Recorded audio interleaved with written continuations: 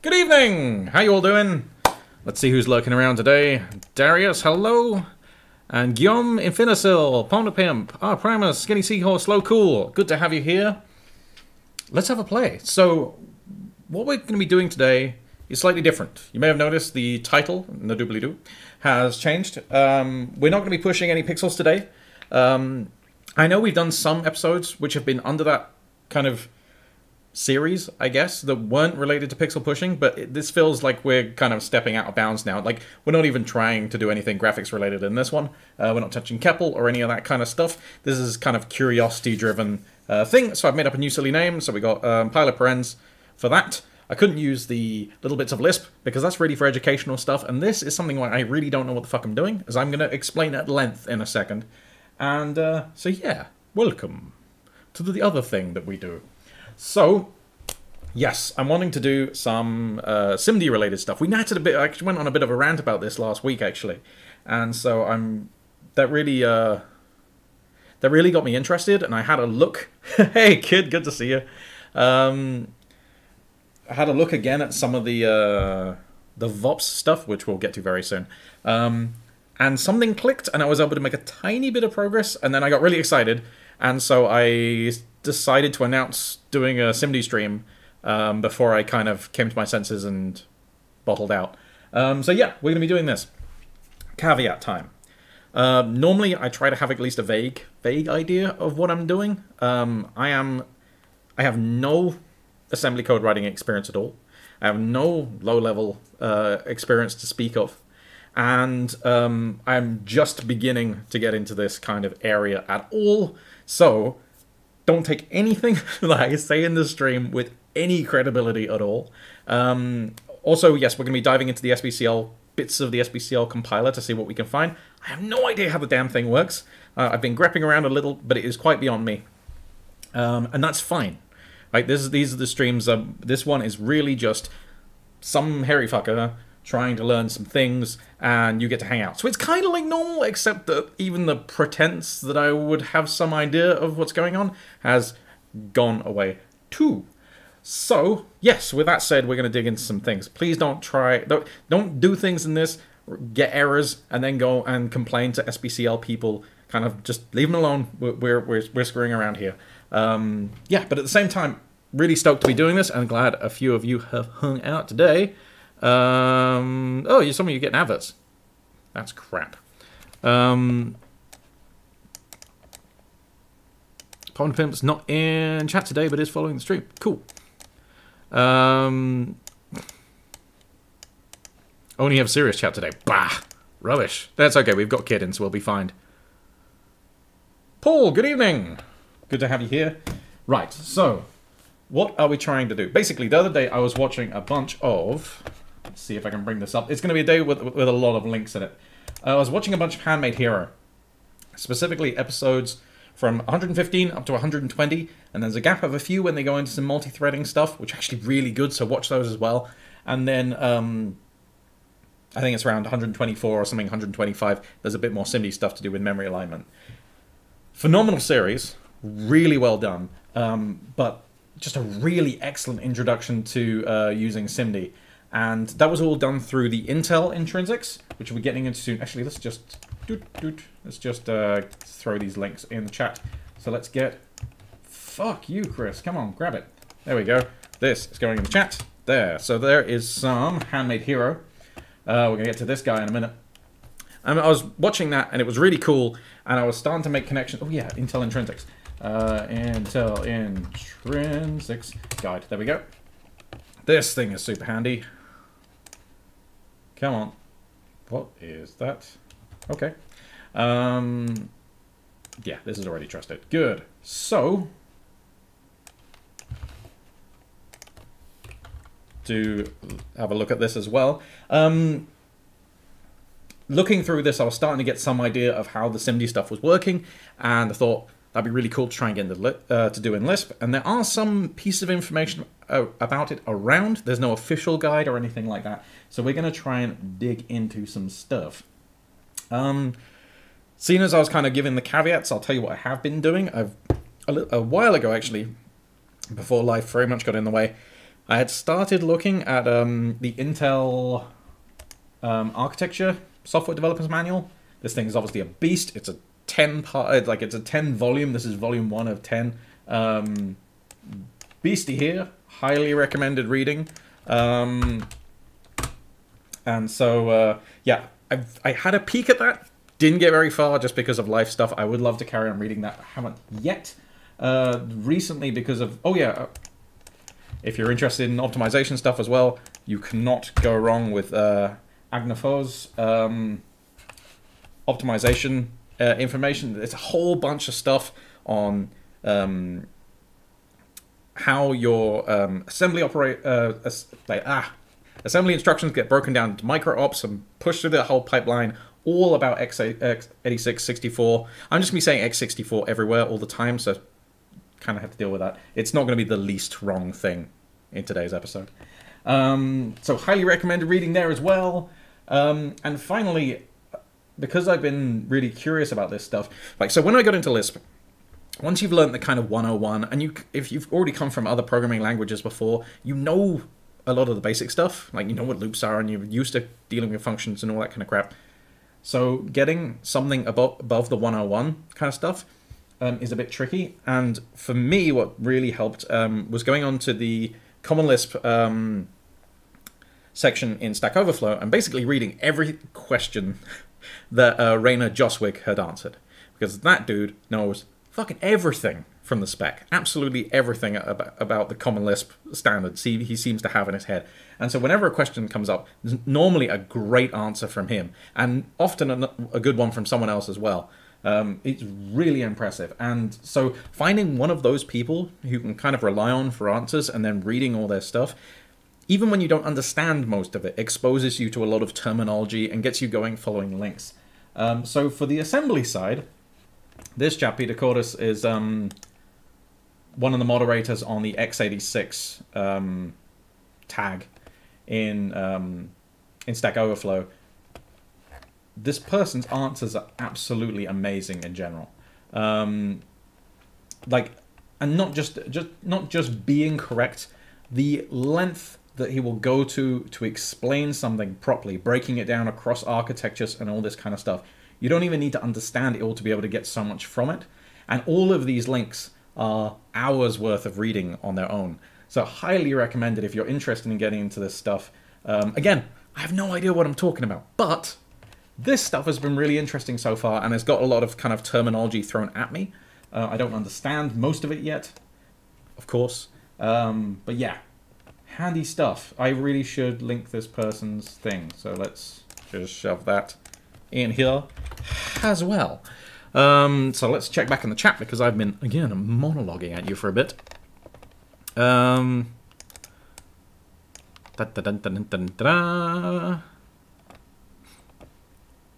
Taylor Paul, good evening. First time on Twitch. Yeah, it's really cool to have you. That's great. Are you normally watching on YouTube, or is this first time tuning in general?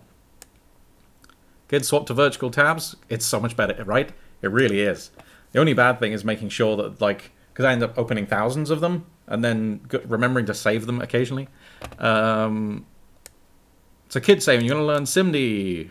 You want to contribute to SBCL? No, not particularly. I mean, I would love to get to the point where I could do that, but that's not the goal. I just want to do some stuff in Lisp and, you know, got to go fast.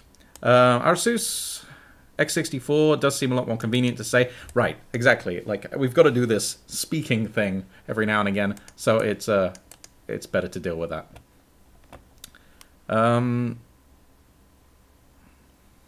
And some good blog on SIMD with SBCL can be found at pvk.ca, which I think is this. Yeah, this chap, I can't remember how to pronounce this name. Kuon? Nope, it's gone. Never mind. Really smart dude. I tried to... I saw his SBCL stuff, and I could follow it reasonably well, and then I tried to read some of the other stuff he's into, and just absolutely impossible. Haven't felt that stupid in a long time, and I don't know. I get opportunities often enough. Okay, so we're going to be looking a bit at this, and we'll just kind of be bouncing around. Another thing that might be a useful resource is this unofficial SBCL wiki. Guicho, Guio? How do I say that? Not too sure. Anyway, sorry if you're watching.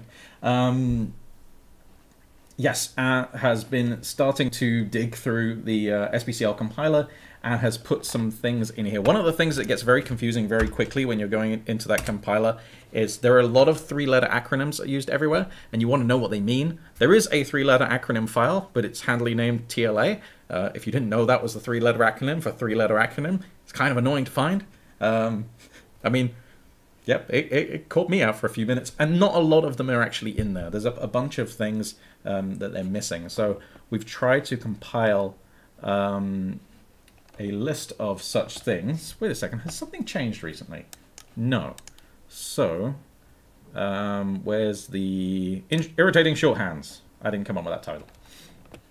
But these are a few of the things you're going to find. Some of these are in the TLA file, some of them are not. Especially the pluralizations were ones that caught me out for a while. TNS is just the plural of TN and things like this. We'll bump into this soon enough. I know there's a lot of preamble this time, but again, I'm not really sure what I'm doing, so we're gonna feel our way around this. Darius saying, got down so much stuff to read. Right, and I'm on a deadline. I can't be doing this, but it's still cool. So, YouTube, cool. Thanks for making it over to Twitch. That's awesome. But I'm really glad. It's been really cool to see how many people do watch on YouTube as well. Hello, YouTube fans. Kids saying anime is basically just a long monologue, so this is anime. Sure, why not? Teleport's was saying... sorry, I keep messing up your name as well. Names are definitely not my strong point. I've been learning Clojure, but Lisp is, has a magnetic attraction. Yeah, it's kind of cool, man. It's really good. Yeah, kid, I've had the same problem with the vertical tabs thing. It's a bit of a bummer. Right, so, where to start? SBCL allows you to emit assembly routines by means of this thing called a virtual operation. So this is at the kind of low levels of the compiler. Like, so your Lisp code kind of gets read in and gets turned into ostensibly lists to begin with. That's the kind of AST-ish thing that we all work with. And then obviously it goes into the compiler and the real fun begins. They're going to go and make a proper AST and decorate it with loads of information and then process it a whole bunch. There's loads of things they do. Your kind of dead code removal and constant folding for the simple stuff. And they probably do kind of loop at variate code motion to move things outside loops if they're constant for the loop. Again, I can't tell you what exactly SBCL is doing, but they do a whole bunch of processing, and it's reason that SBCL is one of the faster compilers. Not fast to compile, it's one of the slower ones to compile. Actually, it's not that bad. It's faster than ECL. But it is, yeah, generates pretty good code. Very good for a dynamic language. So yes, lower down, they seem to have these VOPs. And I think this is in, I'm trying to remember the order round, because which way around it is, because you have, everything's read in, you get your AST, and you've got a couple of intermediate representations. So IR1, IR2, and I think IR2 is the lower level one. We'll probably find this out as we go along. And so, yes. Oh, by the way, of course, we're dealing with internals of the compiler, so do not expect this to be stable across many versions. We're kind of in Here Be Dragons land. However, saying that, we looked at SBCGA last week, which is a maths library that's been using SIMD stuff for ages. So, some of it's clearly kind of stable. Now, I'm trying to remember... Assembler. I remember reading something by Paul talking about what is extensible in SBCL and what isn't, as far as kind of stuff lower down. Let's have a look. Archives. I wonder if he's got any tags. Let's just look at SBCL. How to find new intrinsics in SBCL. This was a really cool article as well. Highly recommended. Let's throw this into chat too. Because that is roughly what we're doing. Hey, AK Karam, good to see you. Okay, so this Stack Overflow post points to an obscure and undocumented weakness in Intel's implementation of popcorn. Didn't it have like a fake dependency on, or a false dependency on something else? Yes, schedules though is also dependent on the destination. So they basically a bug in your CPU.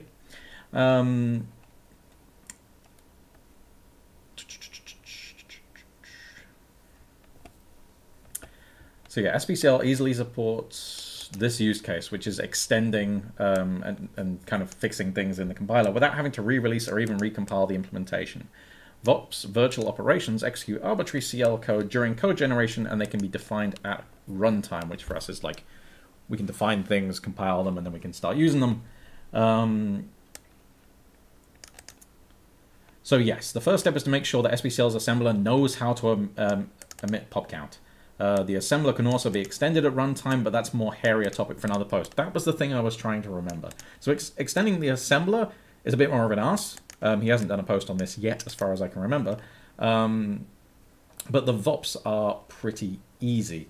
And we're gonna, well, relatively easy for what we're given some really powerful tools. So let's go and have a look at something.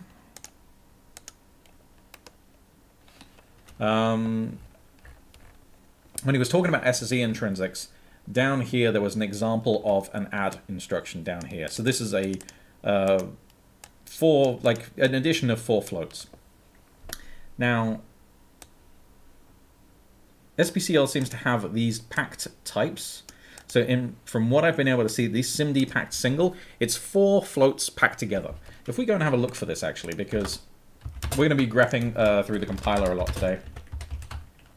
So if you're going to do this, highly recommend cloning SBCL. You'll probably want to add something like this to your .sbcl rc file, which just tells it where the source is. Because that's going to allow you to do jump to definition into the compiler, which again is super useful. So let's go and have a look for SIMD packed single. Let's save this and go on a dig.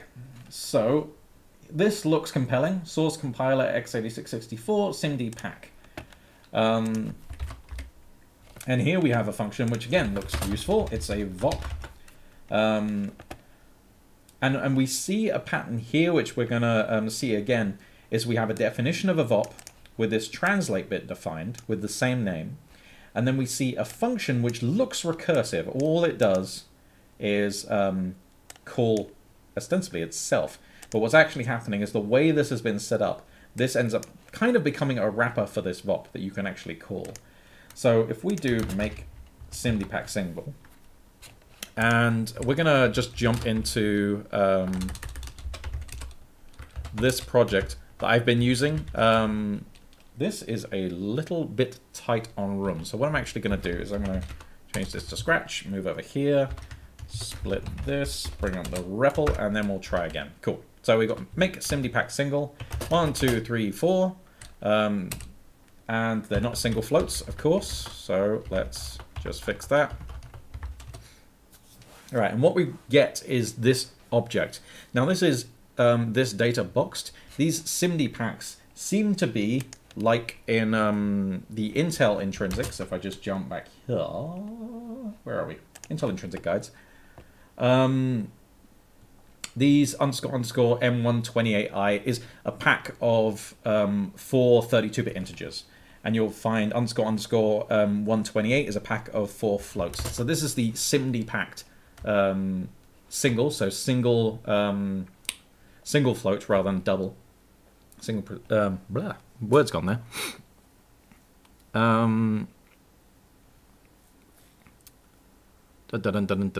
Let's go through. What's good? SBCL is pretty darn fast considering. It certainly is. It's really cool. AK Graham's been doing Korean classes. Cool, man. How's that going? Okay, Graham, although I'd managed to read object-oriented programming in CL by Keen recently. Oh, cool. Great read, apparently. Nice.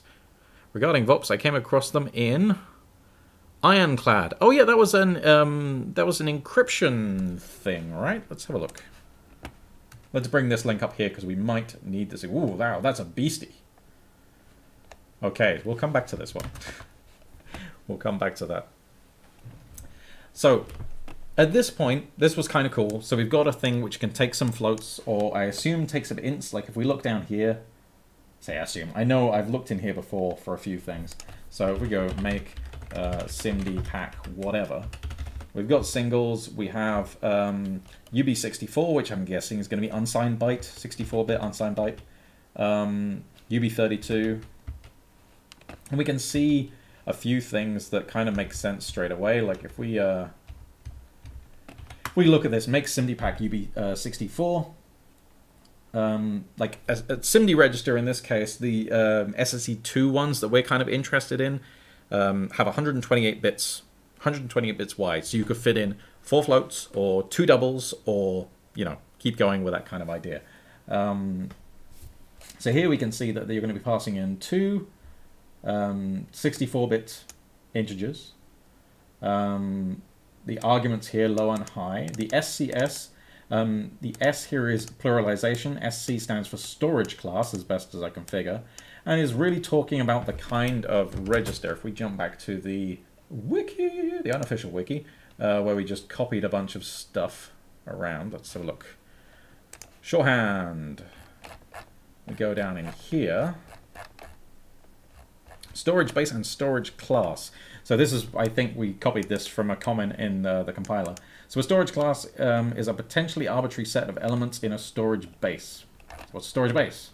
Storage base represents a physical storage resource such as a register set or stack frame. Cool. Right. So we're talking about registers or stack frames in some way here. It's a potentially arbitrary set of these things. Although conceptually there might be a hierarchy of storage classes, such as all registers, boxed registers, and box scratch registers. This doesn't exist at the implementation level. Such things can be done by specifying storage classes whose locations overlap. Not entirely sure know what to make out of that yet, but again, we'll learn in time, I guess. A TN, this is a temporary name, shouldn't have lots of overlapping SCs as storage classes as legal storage classes, since time would be wasted repeatedly attempting to pack into the same location. Again, I vaguely understand, I at least understand it from a wording point of view. The implications are kind of beyond me. So temporary names, again, this is a guess. When we have something like this, we say let A is whatever.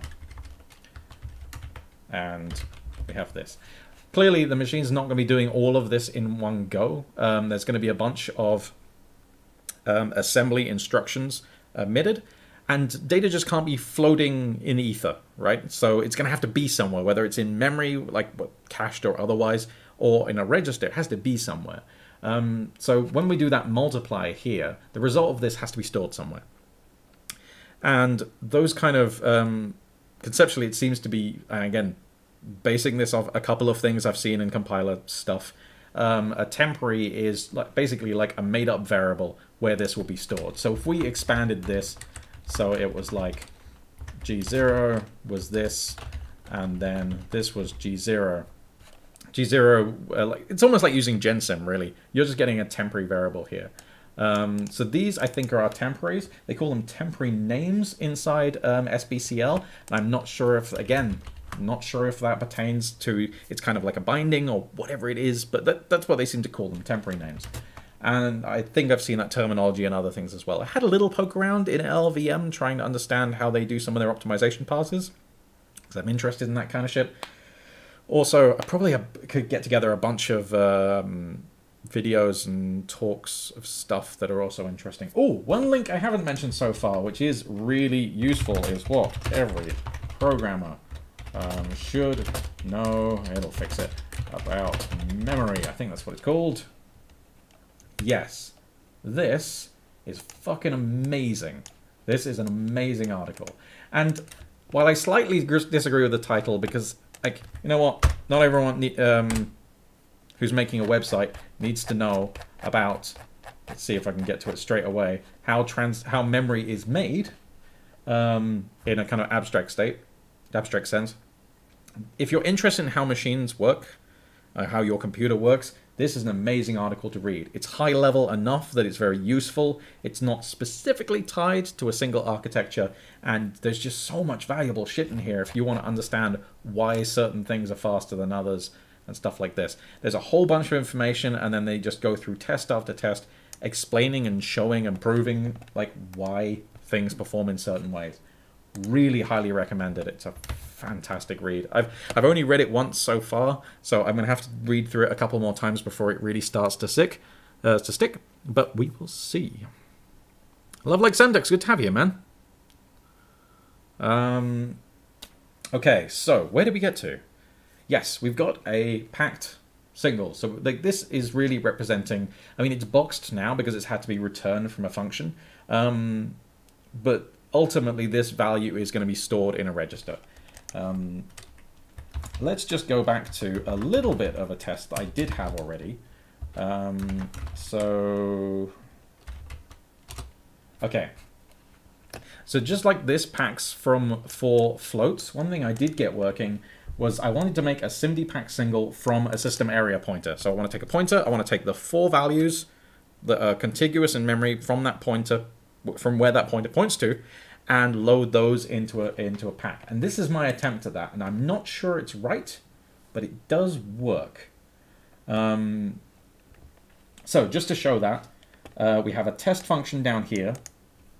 All it does, it calls make SIMD pack single from SAP, passing in a pointer, and then it prints out the result. In fact, let's just make another quick test function so we don't have to make our memory each time. So test2 is going to be let pointer. We'll use the FFI to allocate some memory. We're going to, now it's going to be a bit weird. I'm actually going to allocate 100 floats. And the reason is that I know that SBCL, if you're making short arrays of data, will actually stack allocate them. And this doesn't, this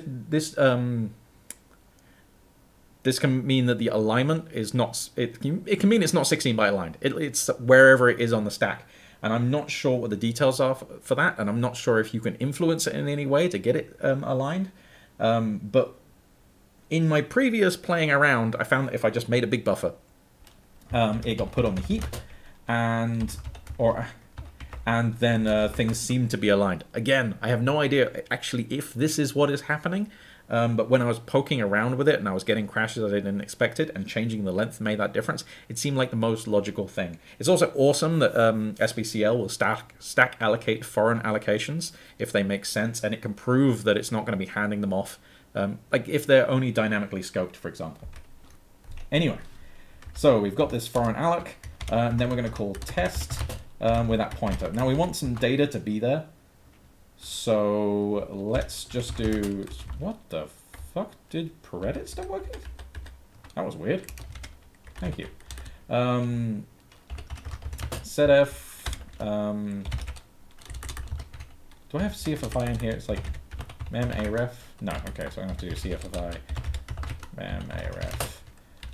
The pointer is PTR, the type is float, and the index is 0.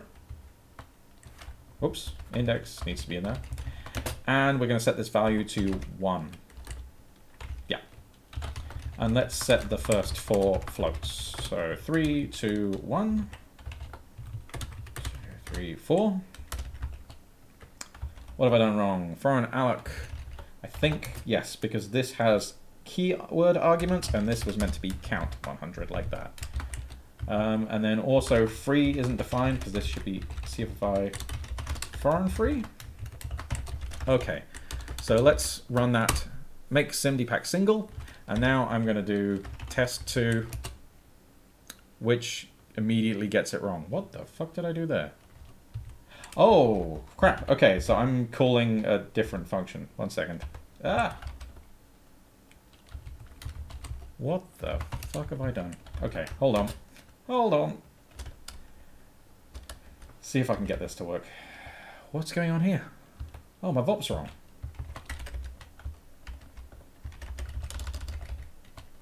Well, that's disappointing.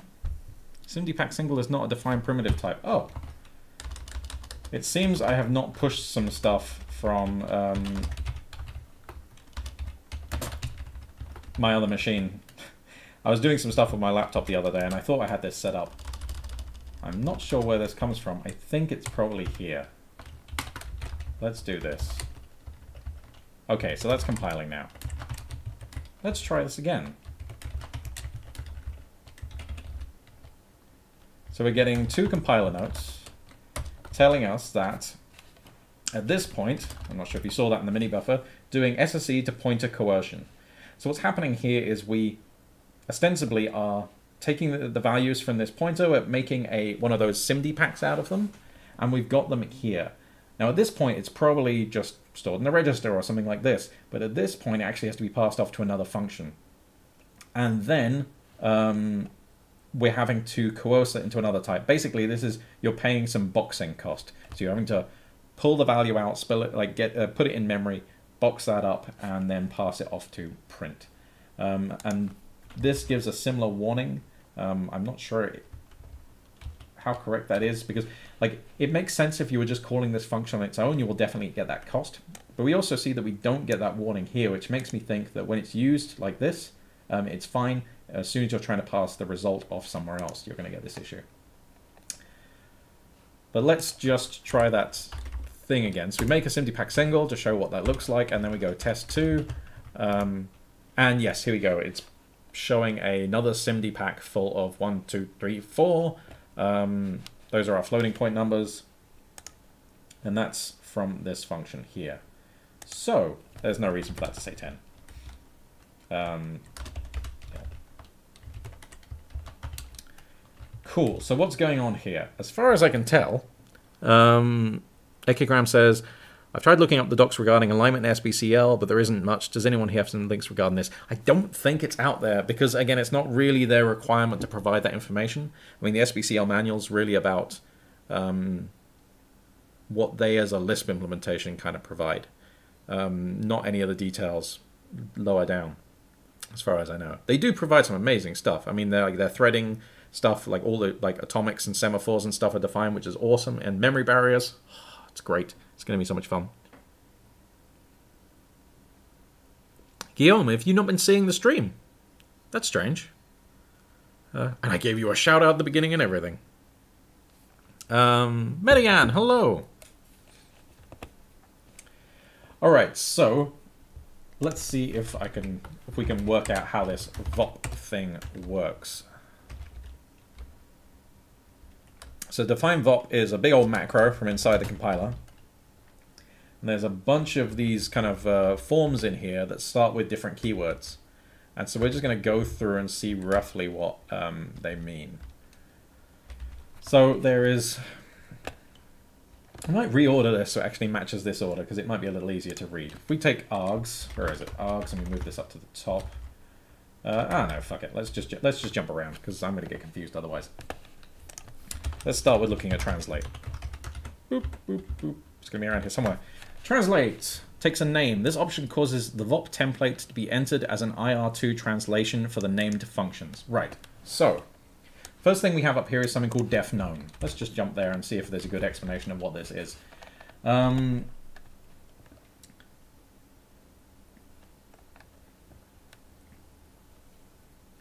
Right, this macro should be the way that all implementation independent information about functions is made known to the compiler. So this is about telling the compiler stuff about a function. Declare the function name to be a known function. We construct a type specifier for the function. And we do some stuff. Attributes is an unallocated list of stuff. La la la. You'll see me la la la a lot because whenever it gets too confusing or if I'm skipping over stuff, like we're just trying to get some information here. Okay, so defknown to me so far has seemed like a fancy declaim that the compiler uses internally.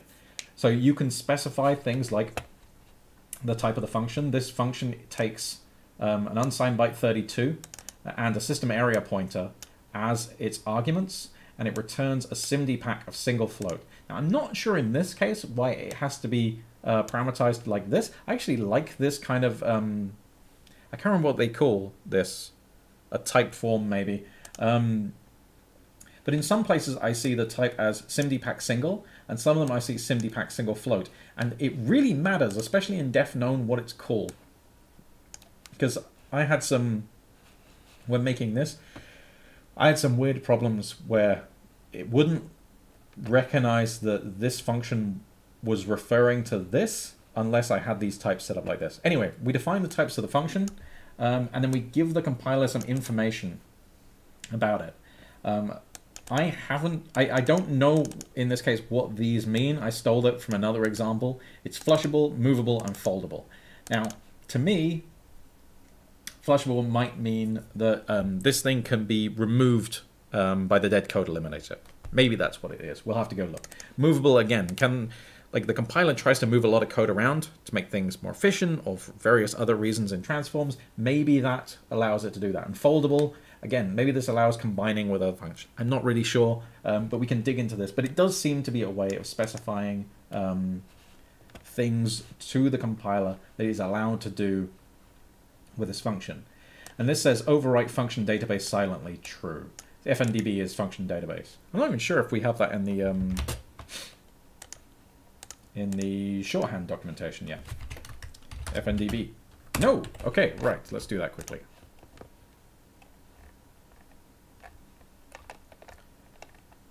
BCD FNDB.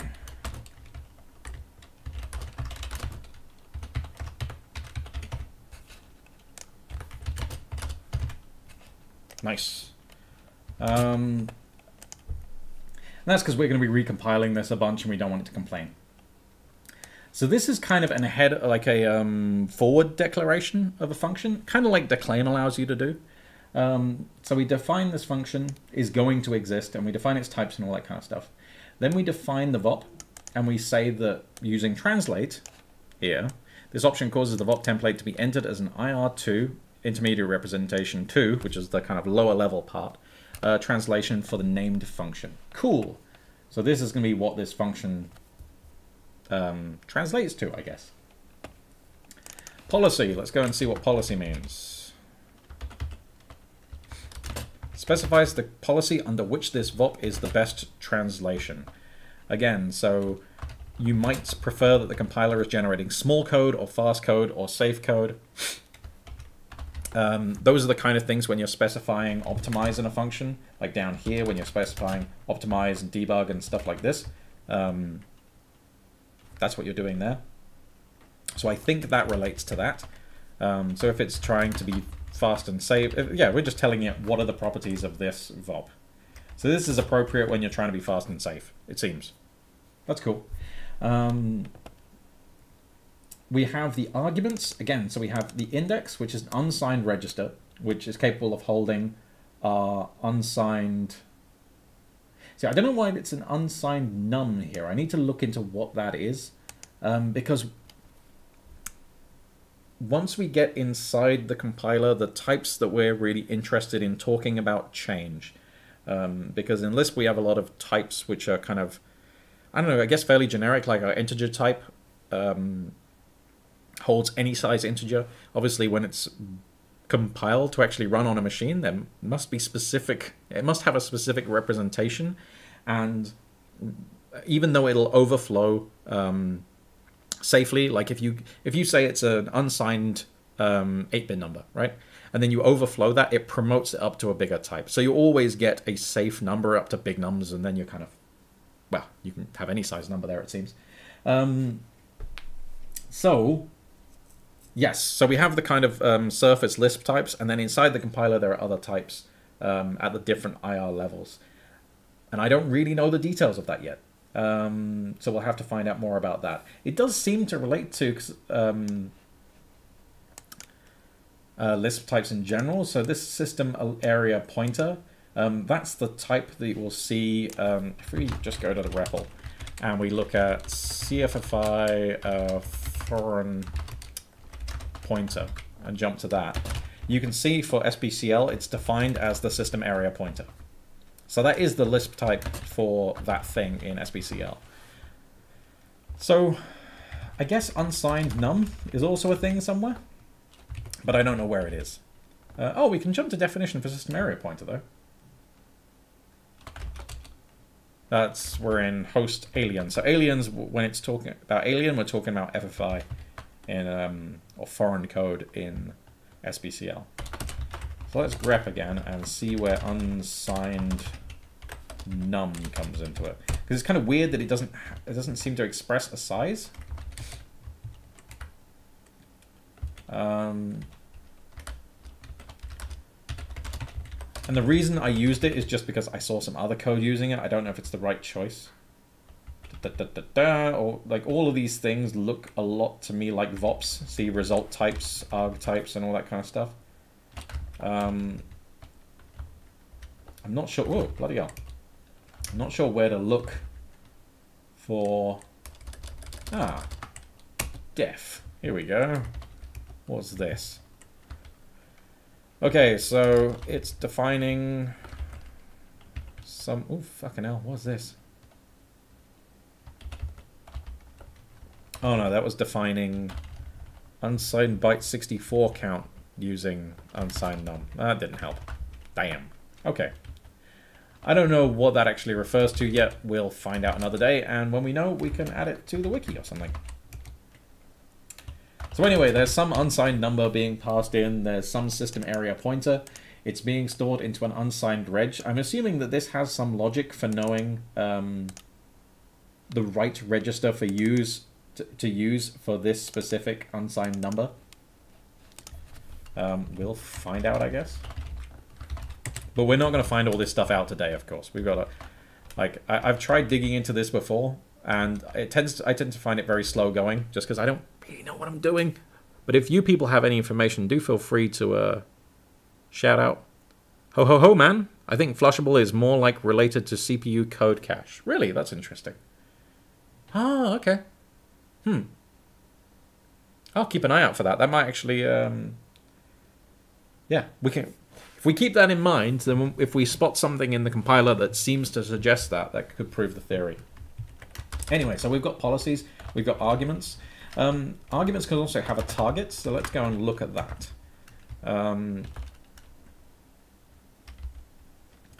So here, when you specify args and results, they have the same format. You can see args here and results here. Both of them define SCS for a start. And the SCSs, storage classes, specifies good storage classes for this operand. Other storage classes will be penalized according to move costs. A loaded temporary name will be allocated if necessary, guaranteeing that the operand is always one of the specified storage classes. So that's cool. If necessary, or create a temporary name. So basically that's saying we don't have to think about that. I don't know, I haven't seen load tn used around before, so load tn is bound to the load tn allocated for this operand. No idea. We'll get there. Load if expression, let's not dive too deep into this now. Target, that's what we're interested in. Operand. This operand is targeted to the named operand, indicating a desire to pack in the same location, not legal for results. So this is saying our index that we've passed in here, we're targeting IDX. IDX is this temporary down here. Again, because I didn't really know what I was doing, I saw this use of temporaries, and it seemed like at least a safe thing to do. We can look at removing this and see what happens. But what I'm doing here is I'm just saying, okay, I need a temporary name to store this index into. Again, it's storage class. It only has one storage class in this case. I'm not entirely sure why a VOP can have multiple different storage classes for a single argument. Again, that's just flexibility stuff and features they have that I'm not aware of, or at least it's very possible that they've explained it and I just didn't understand, because most of this stuff I don't understand. But where are we? We're at 2044. Cool. So we've got this unsigned register, which is a temporary. We've said from argument 0, which is referring to this index one here. From and to are related, and we'll see them in different cases. Specifies the beginning or end of the operand's lifetime. From can only be used with results. Oh, and to only with arguments. Oh, maybe I'm using this incorrectly then. I'm pretty sure I saw this being used in in here. Yeah, see, like, here's make SIMD pack double. It's using from argument 1. So, oh, but this is part of temporary, not part of args. Sorry, my bad. Let's go down to temporary. Temporary has from and to. Similar to the argument result option, this specifies the start and end of the temporary's lives. The defaults are load and save, i.e. the duration of the VOP. The other intervening phases are argument, eval, and result. Non-zero subphases can be specified by a list. Okay, so you don't want to keep registers, to assume registers are being used for longer than you need to. I guess this provides that kind of information to the compiler. When I looked into other compiler stuff before, like register lifetimes, assigning registers to various temporaries is one of the things that a compiler will do, because you've only got a very limited number of registers and you've got a whole bunch of things you want to store in them. So working out their lifespans and working out when you can reuse a register is very important. It's one of the, again, one of the really fundamental things that a compiler does for you. So we just don't have to worry about registers when we're writing, which is great. So this is just saying that this temporary needs to last from at least when this comes into play. And I'm not sure what that really means, as is kind of like the chorus. I'm not sure what it really means is the theme for today. But yes, that seems to be cool. So we have this, we have some arguments, we specify the types. Again, double float in this case. Oh, wait a second, we're looking at someone else's code now. Let's jump back. So these are the storage classes, and then these are the Lisp types for these arguments. And then we have the temporary that we were talking about. We have the results, which is I've just called DST for destination, because again, instructions normally have like the first argument in like Intel syntax normally is like a destination, and then you have some other operand that's being applied to it in some way. So, and again, the SCS for that is a single SSE register. Now, it seems to know, again, it's single here, I guess it's the single float stuff rather than double float. So that's cool. So that does actually give it enough information to pick that precisely.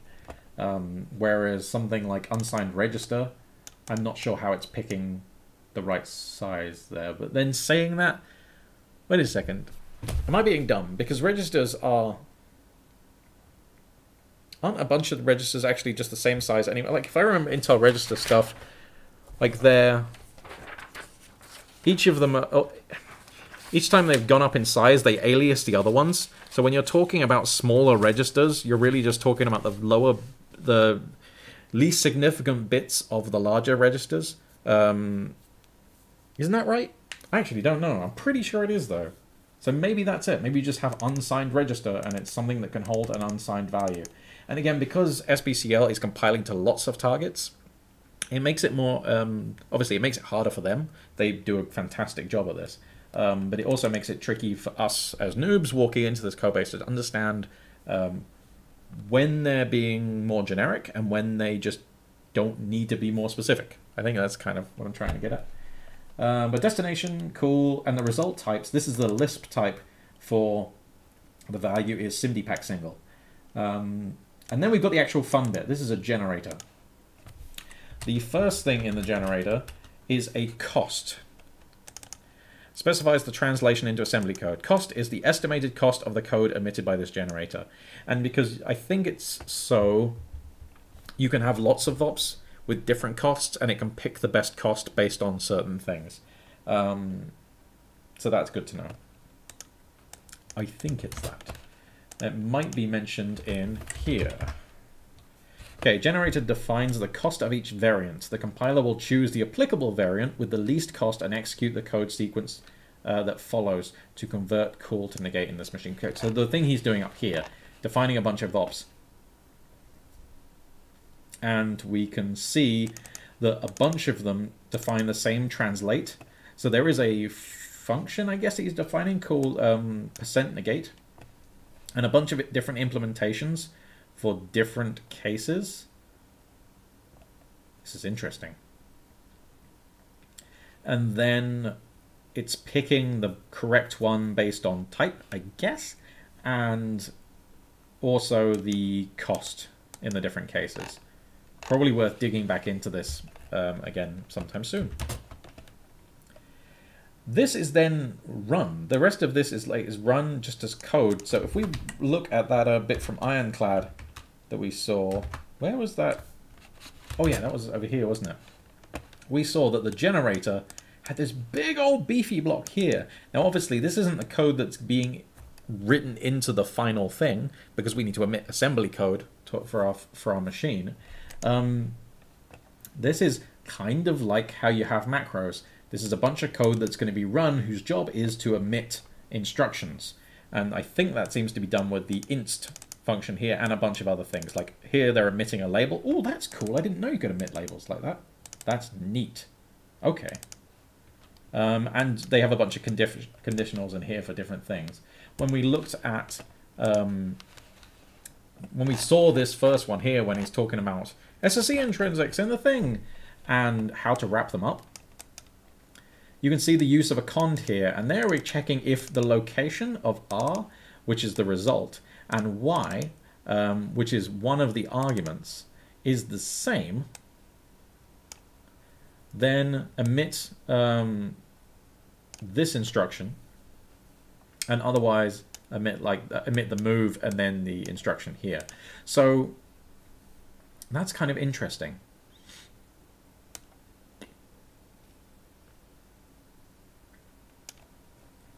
Now I'm just going to grab this actually and go and drop this into Emacs so I can have a look at it a bit more easily.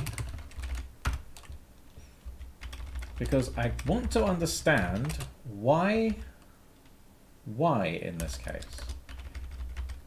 Because the result has been defined as R, and then the target is R. So target was to inform the compiler that you would like this and this to share the same register if possible. So I would have expected location equals to be compared to R and X. And if it was X, then adding Y into X like this. And otherwise you want to move X to the result register, and then you want to emit a, this is a packed single add. No, sorry, packed. Yes, single float, packed add of these two registers. If we just take add PS, we can go to the Intel intrinsics, and this is where this thing starts getting really handy. I think we can search by... Can't do it by that? Oh, come on. Probably want something like... Come on, where's add for... Add for just M128s.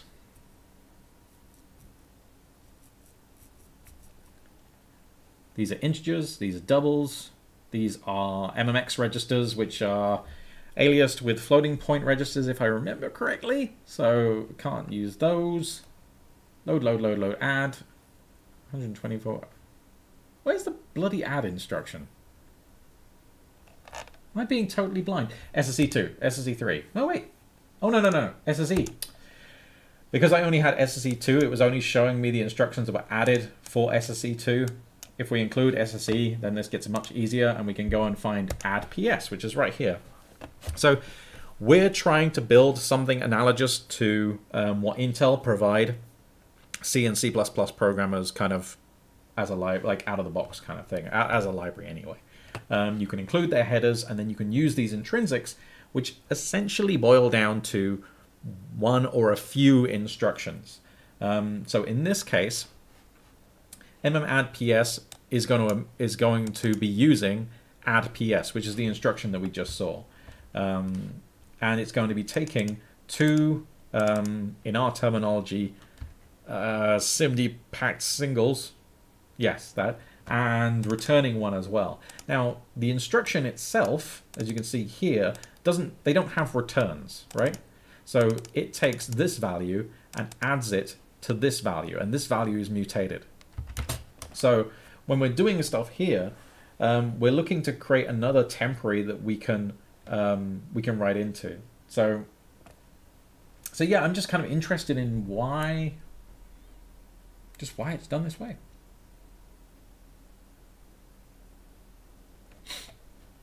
So if R is equal to Y, this is probably correct because it's very unlike Paul to be wrong. So I'm wondering why that is. Oh,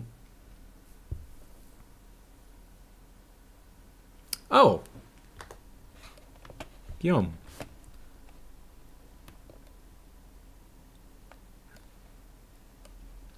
Ho Man's linked a one of Paul's articles on making a tiny fourth interpreter. Yeah, it's fucking nuts.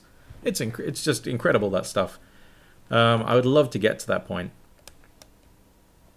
AK Karam said, if someone wrote a book on this stuff, I'd buy it in an instant. Absolutely.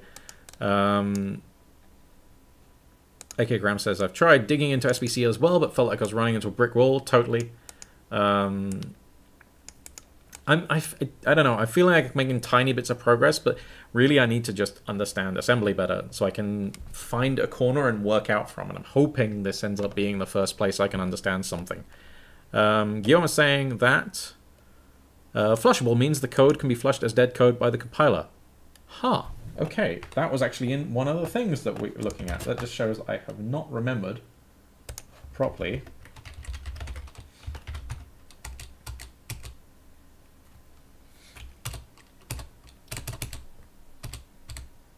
Oh, they only mention it there.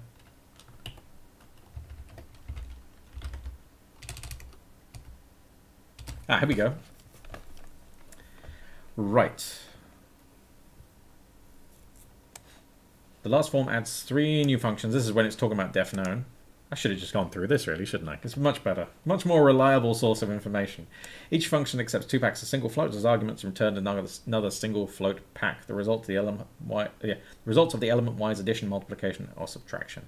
Moreover, the function can be reordered and flushed, so that might be movable, as dead code by the compiler, and whenever they appear in code, they should be ultimately translated into assembly code. Always translatable. That's interesting.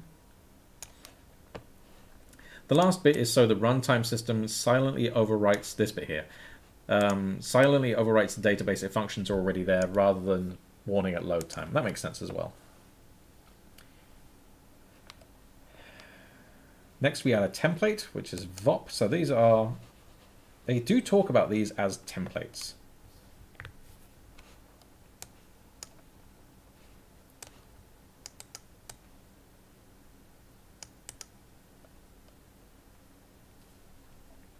First line defines a vop with a name. It's an arbitrary symbol, and the important bit only is to avoid collision. So don't use the same name as something else, but good naming is useful when reading compiler traces or optimization notes. Nice.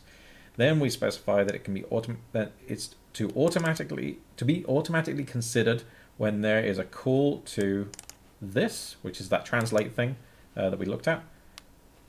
Template converts a call with 2 arguments, x and y, that must both be in SSE registers of single floats. Right. And really, I guess we should get to this kind of next. Now we've I want to finish off looking at the thing that I had, but then I want to get to this pretty quickly, actually, because this is getting to be really useful, and I'm just kind of distracting myself with this. So let's stop that. Let's get back to here. We get down to the generator, and it's going to emit some code. The first thing it does is it generates a move for the value in the argument index to the temporary IDX that we defined here. And then it does a move APS instruction. Let's see if I can go and find a move APS, which is a move aligned packed single precision floating point values. Actually, we could actually do the stack allocated thing and then just use move unaligned, but this will work for now anyway. Moves the double word containing 4 packed single precision floating point values from the source operand, the second operand here, to the destination operand, the first operand, boop, here. This instruction can be used to load XM registers from the 120-bit 8-bit memory location to store the contents of an XM register into a memory location, or to move data between two XM registers, XMM registers. So in this case, I'm wanting to move from this pointer, whatever the stuff is there, I want to move that into the destination that I've defined here. And this is computing the effective address. The reason I pass in index is it's kind of like, again, indexing by byte into that, treating it like an array, basically. It's what I was doing at the time for my experiment. It doesn't necessarily make sense, but it was a good test. So anyway, in the case that we have here, where we just pass in 0, we're just going to be effectively reading from this pointer and reading 4 floats into this destination, which is going to be a SIMD register. So we've done defknown, we compile that. We do a define-vop and we compile that. And then we define a function that looks recursive and it just calls itself. And it's got a warning just saying there's a cost when it returns. If it were to return this SIMD thing, there would be a cost there. And then we have our test function, which all it does is it calls this with the pointer that's passed in, and it prints the thing. And if we do a slime disassemble symbol, we can see in here our move APS instruction. And we've got a little bit like this is the so RCX register is probably holding our offset. RAX is going to be holding our memory address, and so this is talking about the memory at this address, and it's going to be moved. 4 floats going to be moved into the XM00 register, and then we see this used again lower down, where it takes the value that's in XM00 and moves it back to this memory location, and that's because we've got this print here. And so it now needs to get it back. Then it's going to box it up and do a bunch of stuff. And then there will be a call down here somewhere. And this is the call to print. So that seems to make some degree of sense. Guillaume is saying add PS is add pack single float on 256 bits SSE registers. 128. Yeah, it's 128. Are we sure that make EA produces an aligned pointer? I mean, no, we don't guarantee that at all. If not, there would be an error, definitely, yes. In this case, I only had it there as a kind of test, so I would increment in steps of 4. I would just pass in 4, 8, whatever. But in this case, we're just passing in 0 and kind of relying on pointer being 16-bit aligned. I think it's 16-bit. What's the alignment here? 16 byte. The operand must be aligned on a 16-byte boundary.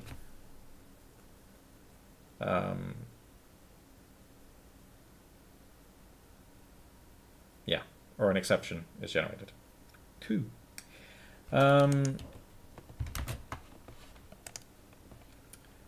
So it seems that when I allocate it like this, we do get that. The other thing to do is we could just allocate some memory, and then we could, we could increment up, create a second pointer which is incremented at the first, and get it on that alignment boundary, and only use the memory from there. I mean, like, I'm not really sure how to do it in a better way. I'm not sure if there's probably is a function in SBCL to request aligned memory. I don't know what it is. We can probably find that out. There might even be a way to tell the tell SBCL that we want the stack value to be aligned in a certain way within the stack. Who knows? We get to explore all this stuff over time, which is fun. So that seems to get us some values in from a pointer. We don't really need that today. So I'm just going to make another foo.lisp function. But it was interesting to look at it from a introduction to VOPs thing. And it got us to jump into the compiler and have a look at things, because there is information there. It can just be fairly tricky at first. So let's go in here and let's have a look at how pull does this properly will be the answer.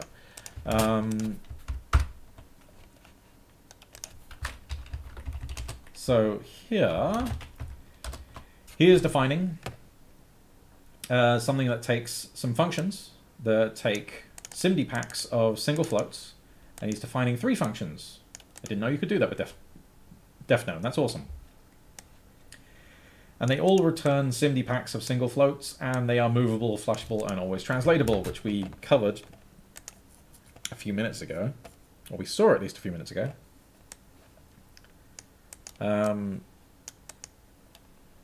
It's the int and overwrites the database. Now it says the database. I'm not sure. Like, to me, fn would be function, and I don't think database is mentioned in the compiler's database, fndb. I wonder if it is actually functions or if it's a lot more than that. Let's just say it's the compiler's database. If we go back to that wiki, where is it? Irritational hands, edit. Let's go down to fndb, and then we can do the compiler's database and then function database? Who knows? Somebody knows. Okay, so we have this, and let's go back to the article and see what happens next. Next, we define a template, vop, to convert calls to F+ into assembly code. This task is so deeply tied with the internals, it makes sense to just do it with an SBVM. I don't actually do this. I have another package here, which is just pulling in the symbols I need. This was kind of handy. Well, it at least forced me to go looking for stuff and find out, yeah, where it is. AK Crab says, oh, nobody knows. Oh, I can assure you Stasis knows. That man knows. Fuck tons. It's scary. Like, I'll just... Yeah. Those guys who are doing that stuff are quite brilliant. Doug Katzman and all that kind of gang. Really nice. And, I'm forgetting someone. SGS? No. No, I've forgotten his name. Another guy who occasionally hangs around the Lisp games. IRC is one of the maintainers for SBCL on, I think, on Spark backend, who's, again, excellent. A great source of information. And some of them are kind of friendly as well, which is really nice. Not all. So, let's have a look at this.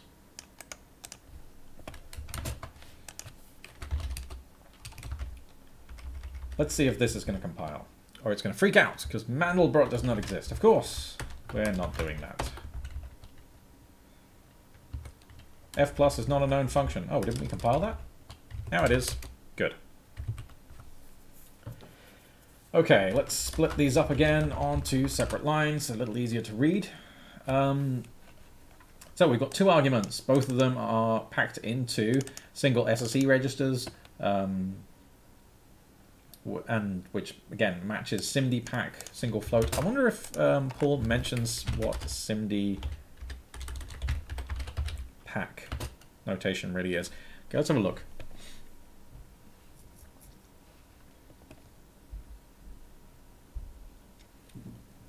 This is talking about the fact that that function definition we do to define kind of the wrapper is looks just like recursion. The defknown will ensure the compiler inserts type checks for SIMD pack single float as needed and infers the result is also blah blah blah. So templates will be applicable.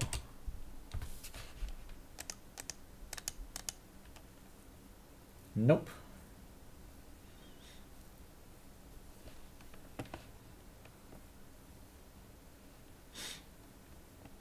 Long-time readers might remember that I first blogged about SSE intrinsics in 2008.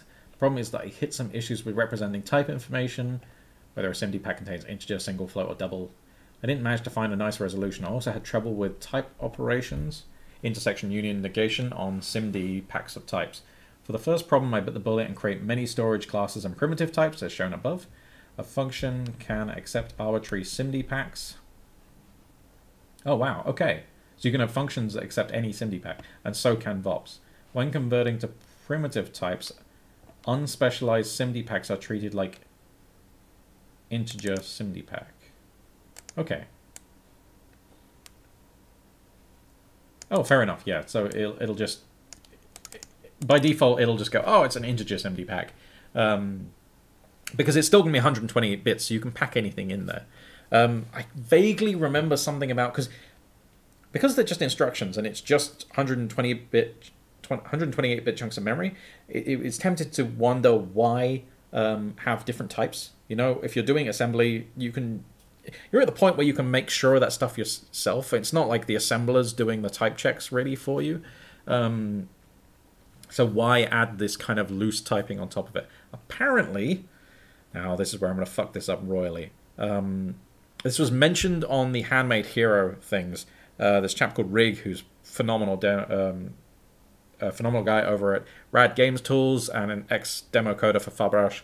I think it was Fabrash. If I'm getting that wrong, sorry. Came up with, explain the reason. And there is some kind of context switch that does go on for different kinds of different kinds of SIMD operations. So getting the right types in the right place seems to matter for something. I'm not entirely sure. I forget. The more I try and remember, the less I'm remembering. So who knows? Who's doing Lisp games on Spark? I didn't say that. I said he was hanging out on Lisp games, and he was doing Spark or Alpha or maybe both. I can't remember. Pretty amazing. Yes, it is a pretty rare thing. I'm not even sure if he was doing games that much, but he was just hanging out one time, and we got talking about. I think it was the Alpha port.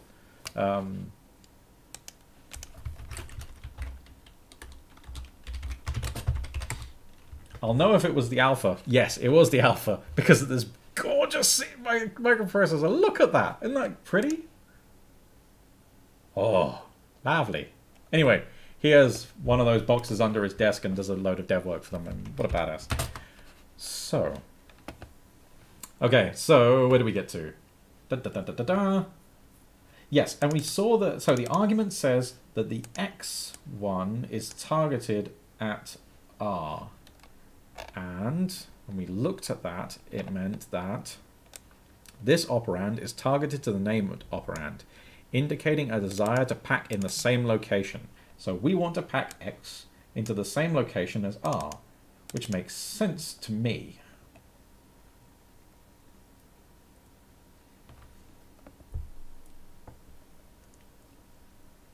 That bit's fine. But then when we get down to the generator, we see, hey, if the location of R is equal to the location of Y,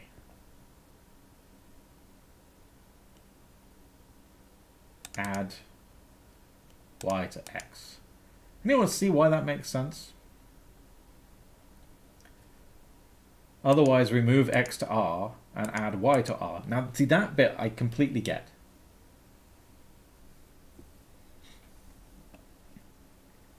And this does make sense. I mean, like, addition is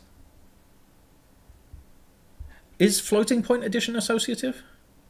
I know, like, in general, floating point operations aren't associative, so if you rearrange them, you will get slightly different results due to floating point inaccuracies.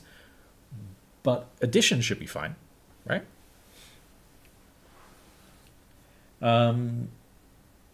Yeah, which way around you have the operands on floating point addition should be fine. Why are they expecting Y and R to be in the same register to begin with when it's X that we asked to be in the same register as R? I don't really get that. It wouldn't hurt, because if it just didn't do this, then this will never be done. We'll just get this instead. We'll see. Elevator Simulator. I game exclusively on my Symbolics machine. Oh man, that would be so cool. It would be so slow, but it would be so cool.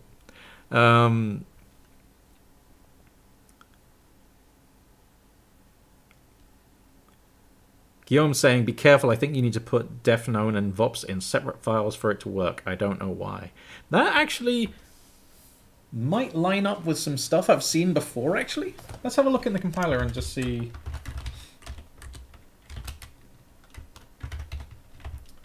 Ah, fuck it. Come on. I just can't remember where it is. It's source, compiler, x8664, SIMD pack. I did remember. Defknown. Well, there is no defknown in here. Let's grep for defknown. Wait a second. That wasn't good. Don't want to be editing things. Okay, so let's have a look at arithmetic. So we've got load effective address here. And there's a defknown and there's a def optimizer. And there's the defun. And there does seem to be a vop here as well. And it is translating to that thing, so I think it might be okay. But I'm not 100% sure. We can find out. That's some cool input, man. Or is it use of the vop in a function? No, I don't think so, because that seemed to have the function there as well. Elevator simulator saying add PS YX stores y plus x in y. Does it not? If so, it makes sense to me. Yes, I mean...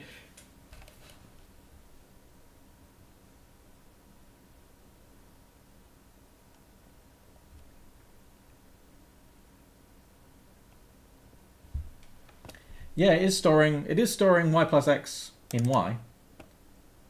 That I don't really have a problem with.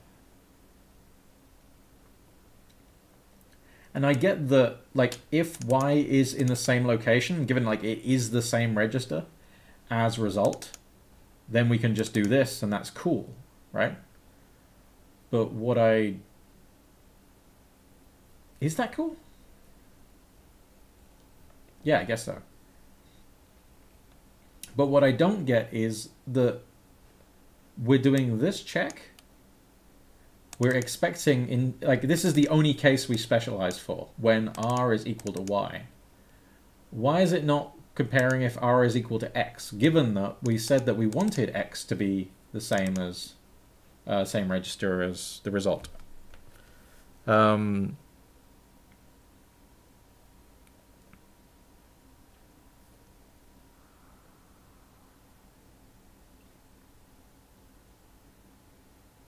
Guillaume was saying, I can't remember, but I had the problem when I looked at the Mandelbrot coding pool. Thanks, that's really good to know. Well, we'll keep an eye on that.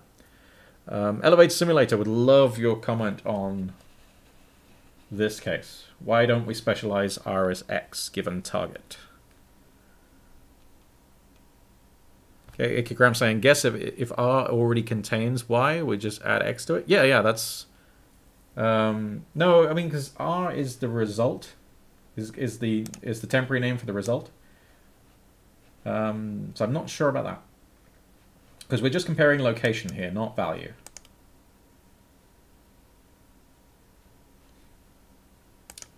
The other case, of course, is... Because the other case is we move X to R first, and then we move... then we add Y into R.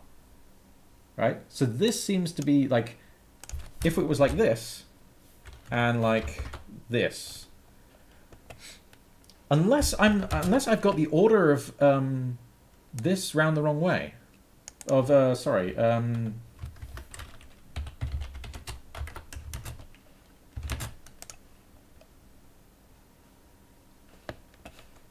Okay, add pack single precision floating point from XMM2 to XMM1 and store the result in XMM1. Okay, which is the left-hand operand here. So in this case, X. Now see, in this case, seeing as we've asked target to be R, it kind of makes sense to go, hey, is X, are X and R already the same? And if so, just add Y into that. That makes sense to me. And if not, we move X to R first, and then we add Y to it. That fits well in my head. This doesn't as much, but there's probably a good reason for it that I'm just being dumb and not seeing. So yeah, we'll keep an eye out for that. Let's go back up again to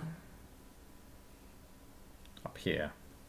We're not going to do the whole Mandelbrot function. I'm really not interested in that. What I'd like to do is just do a simple dot product. SIMDized. So let's go through the information here. We have this guy.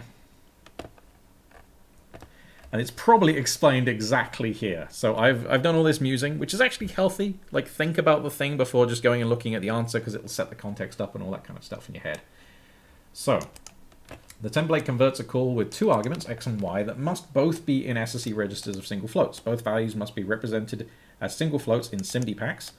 When defining VOPs, types refer to primitive types, and primitive types are concerned with representation, like C types, rather than only sets of values.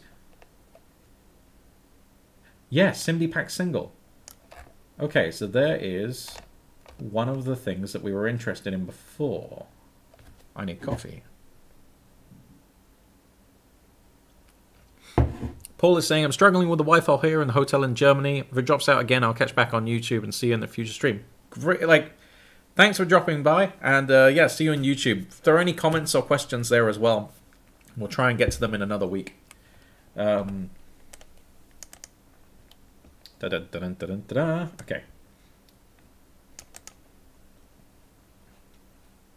When defining VOPs, types refer to primitive types, and primitive types are concerned with representation, like C types. Lovely.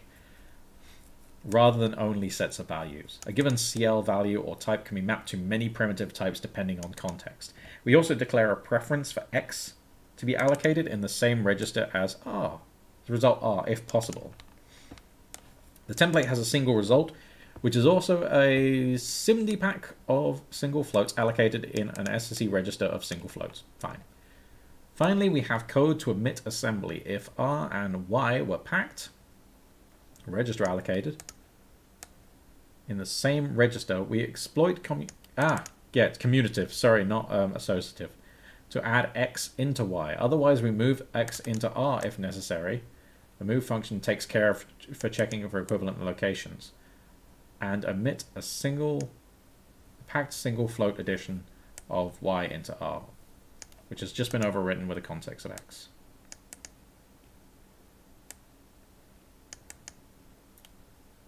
Damn it, I didn't understand it. No!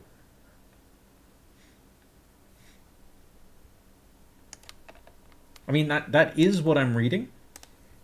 That is what I saw in the code.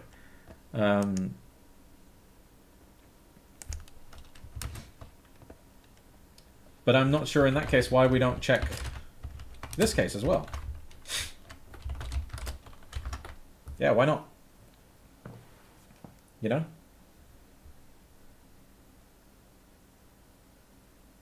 Whoops.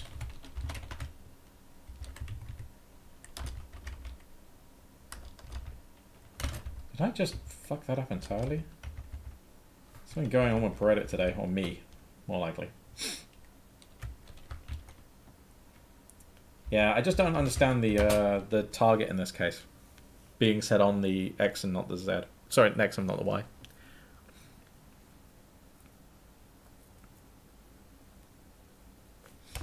That's fine. Doesn't matter. It's going to work anyway. Finally, we have code to omit assembly. If R and Y were... Yeah, we did that bit, didn't we?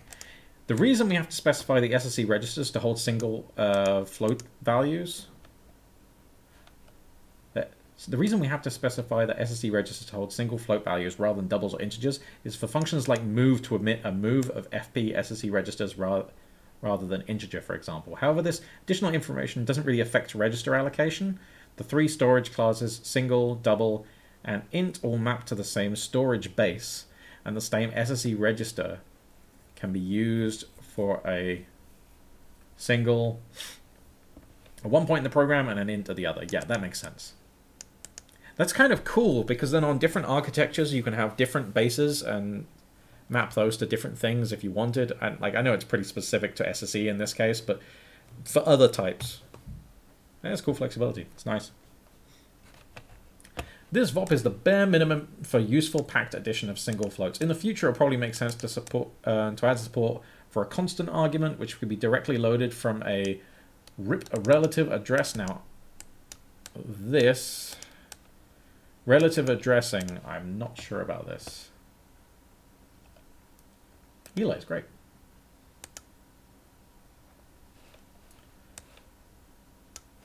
I can't remember what I was using some of his stuff for before.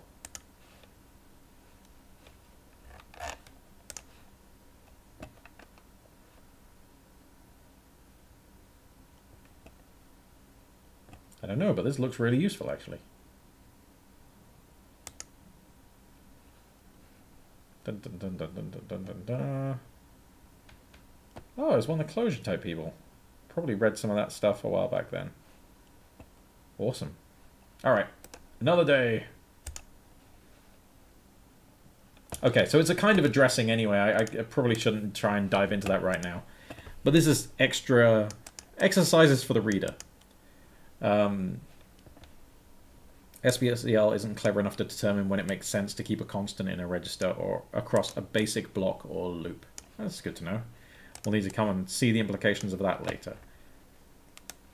We do the same for multiplication and subtraction. There's one last twist for negation. We can't exploit commutativity here. Commutativity. I never say that out loud, so it's weird to try and say it. So we have to make sure Y and R aren't packed in the same register. This is achieved by extending the live range of R. Again, all of these say target for X, and then check Y. That is pretty great. So it's definitely deliberate. That is not a mistake. But I just simply don't understand. Let's take multiply as well, because we're going to need it for our... I'm actually going to get rid of the subtraction for now. We're going to need this for our dot product.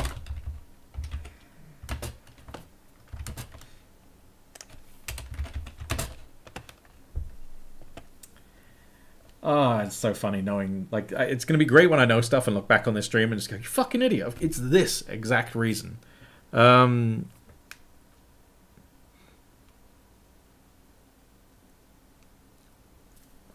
Elevator Simulator says, okay, take a look at source compiler meta VM def. Now it doesn't make sense to me either. It seems that it should be target Y. Oh, no, really? That would be great. But also, I mean, it'd be cool because some things would make sense to me, but also... Are you just telling me to go to... Oh, yeah, we're in this file already. Where do you want me to look at in this... Oh, sorry. I read your message wrong, Elevator. Sorry. Okay, you took a look at that thing, and now it doesn't make sense to me either. It seems that it should be Y. It's cool. It's one of those, like, if it is a mistake, then it's a very consistent mistake, and it's a mistake that actually has zero consequences, because we're telling this one that it should share with the result register, so if it does, then this isn't going to apply, so it's always going to use this anyway. My theory is this is always going to be the branch that's actually called. But whatever, we'll see. Okay, so then he defines the recursive functions. So we can just do this. Define F4 plus, sorry, X and Y. X and Y. Now, that's interesting that we don't have to do, like in this one, he's just defining a macro, a local macro to do this definition. I just want to look at pack, what is it? SIMD pack, make single pack, make SIMD pack, okay. So in these ones, they do declare the types, and I actually like that idea as well. They don't specify speed or anything like that. I guess that's meaningless in this case. But let's just do declare type of X and Y to be SIMD pack of single float. Recursion in the known function. Boo! What have I done wrong?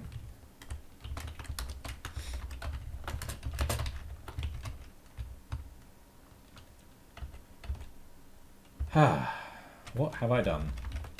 This, this, this. Oh, that was fine. Okay, so I guess I just hadn't done the defknown or something recently. Let's just define-vop and define... Whoa, don't do that. Do this. Okay, so now we have F4 plus and F4 multiply, and hopefully then we can do this. make SIMD pack single. Let's move this down to a new line. Ah, fuck off. Right, F4 plus this, and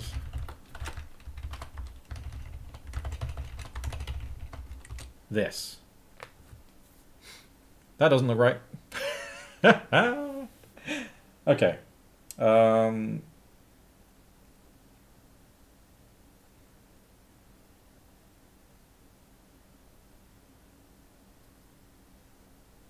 Oh, wait a second. No, it's the,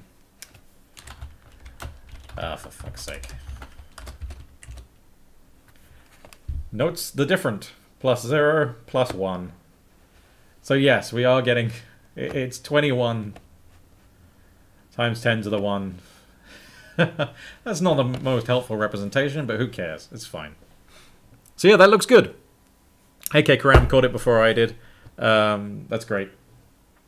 So let's have a look at... Let's make a function. Horse. And it's going to take... It's going to do this. And let's just do declare optimize for speed. And I'm only doing this to kind of reduce some of the cruft that we're going to get produced by this. We're also returning this, which isn't the most helpful, so let's do that. And let's... Oh no, because then we have to print... Oh, fuck it, let's just do it like this. Climb, disassemble, symbol. Okay, so in here, now, we can see that. Right at the top as well. Cool. We've got a move APS from some address into XMM0, which I'm hoping is this one roughly.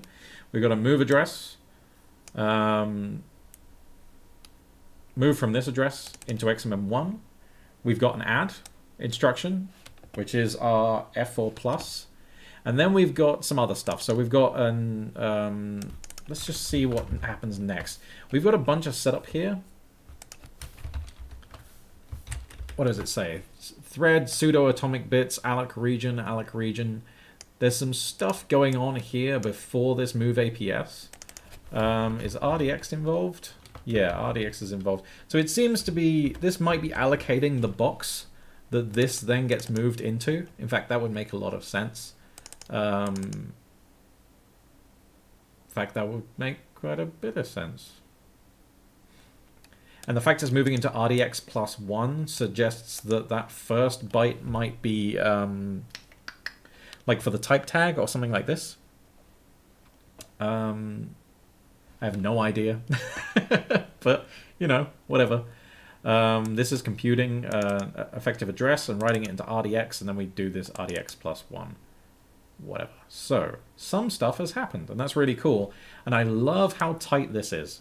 This is like literally we wanted an addition of 2 SIMD things, and we've got it right here. And that's really awesome. Now, I wanted to take a quick look at the comments, and then we're going to play with something else. Is the compiler implemented in class? No, because it returned an object. Those two phrases don't necessarily go together. More speed. Can we declare the return type to get rid of the boxing? No, and the reason is, like, it's got to put that value somewhere. I mean, what we could do is we could, like, say that this function, so if we declaim horse is inline, and we could also specify... Oh, one thing we could do is actually, if we specified the type of the function and then specified it to be inline and then use it in another thing, yes, the types are going to be super useful there. So let's specify f-type of this to be a function of nothing to SIMD pack of single float. Did I get that right? Sure, let's try that. Ah. So now we've declared this to be inline. It's still complaining at this point that it's going to have some cost. Foo we're going to go and do let x is going to be just calling horse, and then we're going to print x and return nil. Right, and let's go here. And notice when we compile this, we don't get the warning. We don't get that message saying, hey, you've got a conversion cost here. And now if we disassemble foo, we can see that our moves and all this kind of stuff are right here. Because this function was inlined, then everything was fine. It didn't have to box it to pass it, like to, yeah, it didn't have to box it to pass it around. We actually see this a lot. Pimp saying the stream is really enjoyable, even if I can't enter the chat. Cool, man. It's nice to know you're down there. Kids pointing out that's definitely chat interaction. But yes, something, something, words, something, conclusion. Ta-da. Okay, what the fuck are we doing? Yeah. So, yes. We see the same thing a lot in other code where we're trying to be quick. Let's just do declare. Actually, let's do a few things. Let's do an x and y here. Declare optimize speed 3 safety on 1. Let's declare the type is single float x and y plus x y. No, okay, it doesn't mention that. Which ones can we use to express? Because in general, things are going to have to be boxed to be passed around. I'm trying to remember where I see a lot of these. I've got a bunch of them in CAPL where it's just like, hey, really? Oh yeah, pointers. Pointers, that's one of the things. Like, there are a bunch of places where SBCL can store things unboxed. If you have a def struct of foo, and inside there, yeah, PTR, and it's of type. How do you use types in here? Type of yeah, it's going to be CFFI null pointer is going to be the default, and we're going to specify the type to be CFFI foreign pointer. Right. It can store this pointer unboxed inside that struct, but when you take it out, it's going to have to box up that value to be able to pass it around.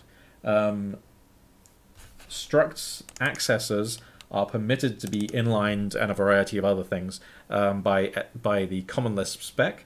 So, which is one of the reasons you can't just recompile structs all the time and expect it to, all the stuff to propagate, because a lot of stuff has been inlined.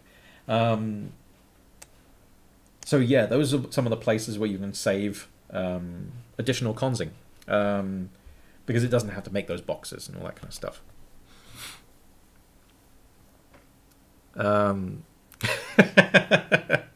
Ponder people being sent away. So anyway, yes, we can avoid some of the costs with inlining and stuff like that, which is similar to, I mean, like, C++ obviously has very different things, but inlining is one of those things that can cause a lot of other optimizations to take effect, and it's really handy. Again, for a dynamic language, this is pretty dope.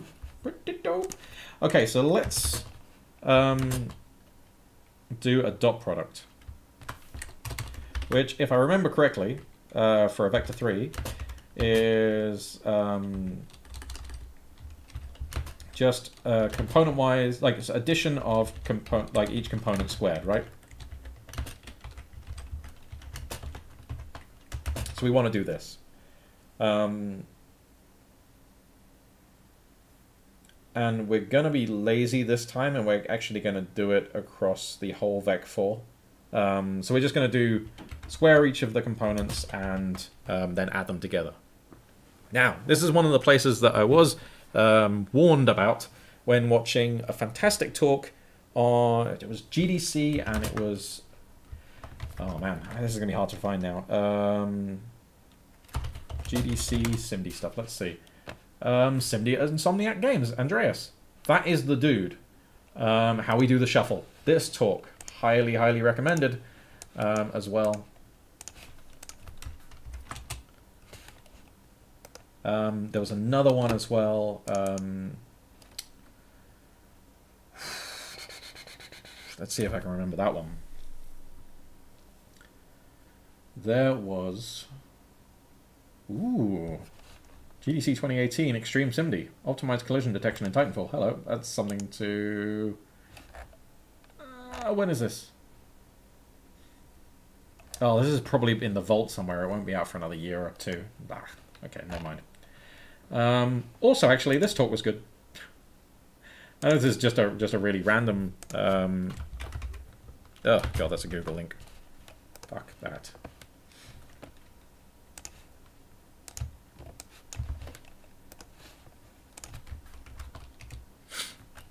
Lots of links for today's stream. There was a talk, and I remember there being kind of Intel giveaway at the beginning. It was a GDC, and they were talking about... There was some play on words at the beginning, and I just can't remember what it was. No, GDC, Ops, Intel... No, I can't remember what it was. I will go and find this talk because it was a really good one. Just going into stuff to do with, if I remember rightly, some of the micro-ops stuff from CPUs, and I think it also was talking about false sharing and things like this from CPU caches and shit like this. Very nice, very useful.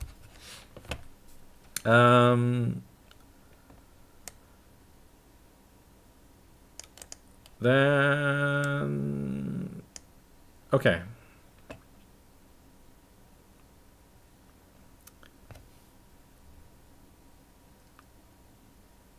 Kid, I have no idea what you're talking about, and frankly, I don't need to.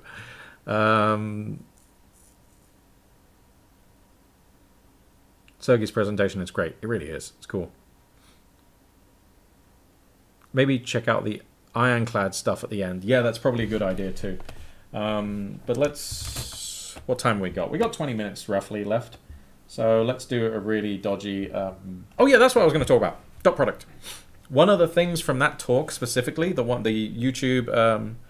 the GDC one that I linked, was he talks about doing vectorization well, actually laying out your data to help things be easy for you. And one of the things that was important was, okay, so what happens to a lot of people is like, oh, SIMD ops, they're 4Y, this is perfect for vec4s. Or I'll do a bunch of my maths library stuff with SIMD, it's going to be awesome. And so you define things like plus and multiply, which fit really well. And it's like, oh, fuck yeah, SIMD's great, this is brilliant. And then you go to do dot product. As a dot product, you've got a bunch of those multipliers, which perfect, you know, like we can do all of these in we can do this and this and this in parallel, but then we have to add them together, and you've got your value or values in your SIMD registers, and then you want to horizontally add them. Wait a second, is that right? No, this is, what's the example then? Because adding these together is no problem. That's gonna be 4 packs of, how do they normally, how was the example done that he was saying? Fuck, because there was this really good little bit where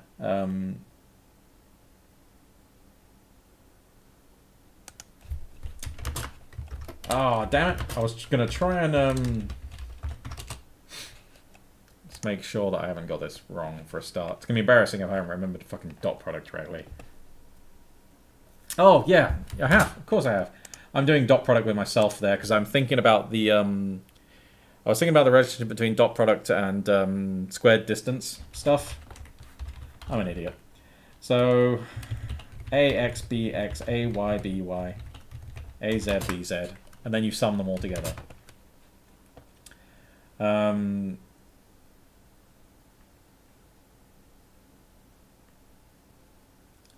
So yes, right. So it would be easy to think that you could take your ax,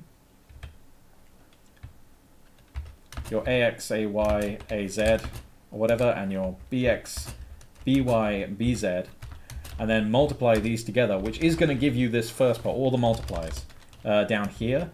So you would have a vector that contained ax times bx.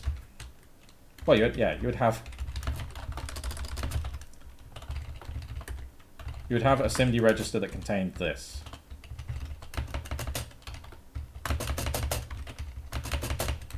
But then you need to add these together to get the result, which is a horizontal add.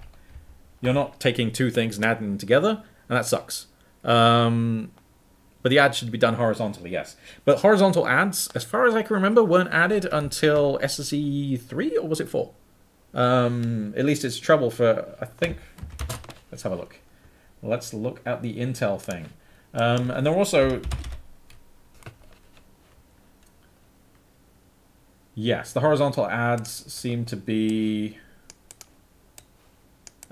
for integers. We don't see that there for floats. So therefore, SIMD sucks, SIMD terrible, all of this is bad. But if you recompose the problem a bit, and instead of trying to do one dot product in parallel, then we can actually do 4 dot products in parallel, was the example if I remember correctly. So what you do is you take 8 vectors. So we're going to take A0 and B0.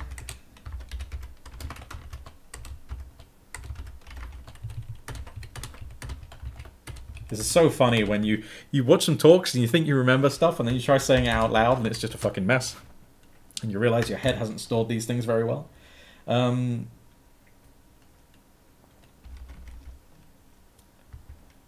If we were to do this, if these values were stored... let's actually do this another way. If we have our X and Y's and Z's in separate arrays, so X array, Y array, Z array, like if they were in pointers, for example, then we could do this in a slightly different way. We'll take all of the X's and multiply them with... oh, fuck. Why am I doing this wrong? God damn it.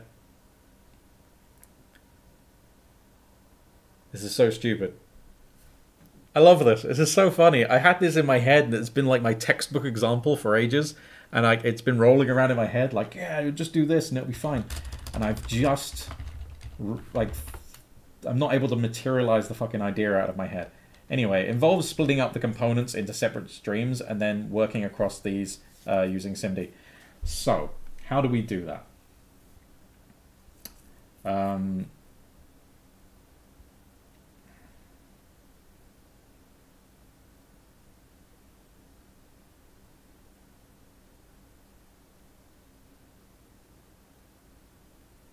Makes me wonder if dot product was the thing I was meant to be doing. I mean, we could take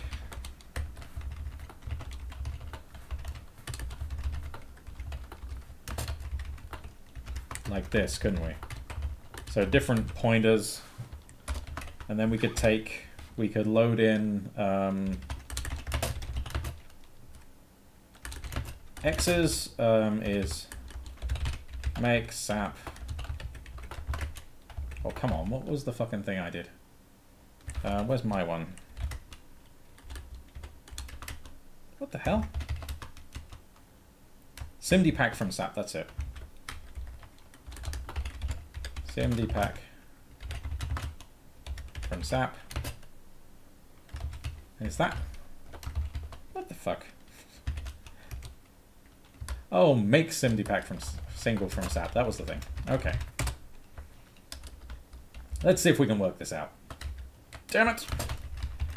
So we take this from X array 0. So that's a pointer to a bunch of X's. The AX's and then the BX's, we'll take that from X array 1. So that's going to be a different pointer.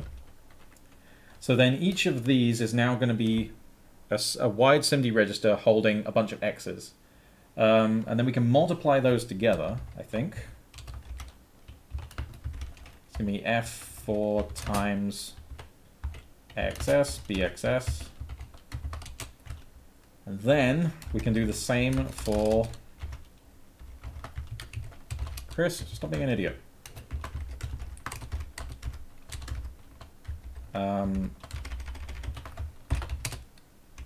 Y. And then Z.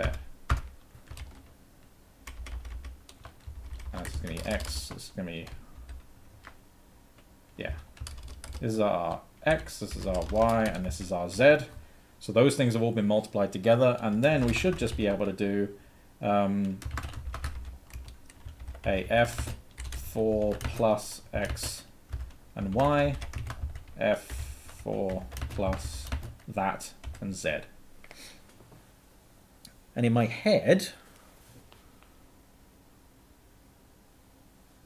as this is going, imagine you could just copy the internal thoughts of the speaker giving the talk into your own brain. Oh god, it was so good. Fuck. There is an excess of excess, indeed. Excess.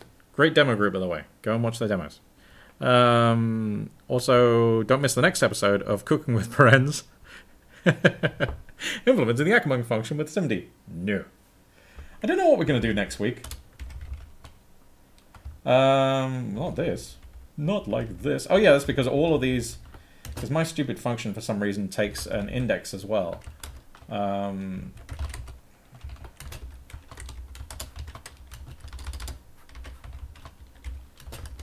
really don't need this.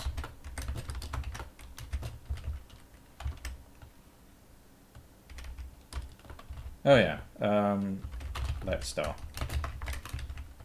Right, so ideally, if we can pass in a bunch of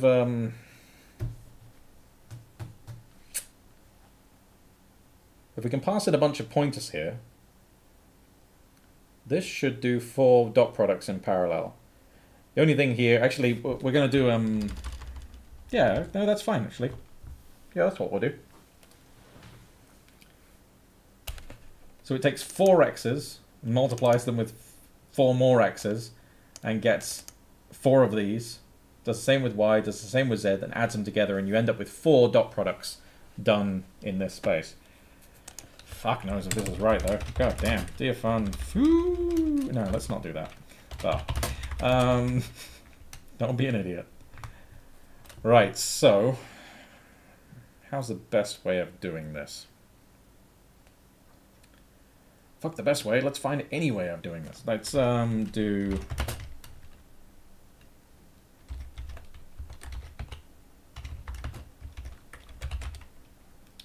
actually yeah, with foreign. Oh yes, it's not my spelling, it's the package. With foreign objects, and I'm not going to do foreign array this time. Well, actually, maybe we can. Make foreign array x a 0 Lisp array. Ah, yeah, that's going to take a Lisp array of stuff. I mean, that might be easier to write, to be honest. But I think it's going to try and stack allocate it because it's nice to us.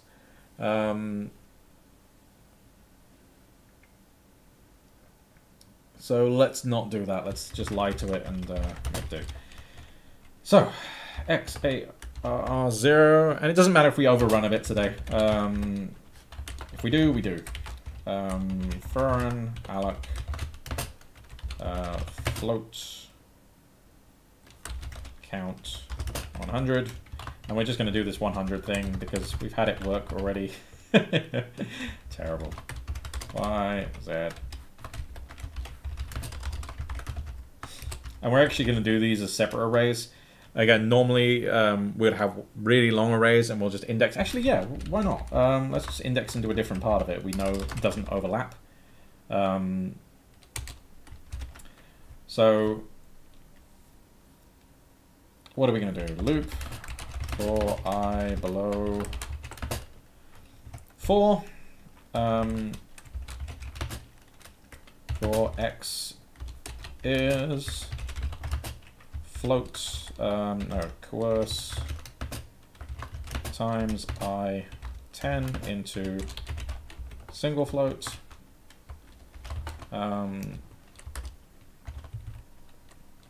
Actually, why are we doing that? We can just do collect. Okay, so we're going to generate 4 single floats. And we're going to shove this in a little helper function, labels. I'm not sure what I'm doing. Oh yeah, I don't know. Pack, I suppose. It's a terrible name, given that we're using pack already for something else. So, do setf cfi mem aref from pointer of float index I to this. So we're setting 4 floats to be I am going to take some offset as well. And we're going to call this ing, just so it's got a different name for inject. And I plus offset. Okay, so then we've got this helper function, and we're just going to write our sets of 4 floats into these pointers. So we're going to inject some floats into XARR.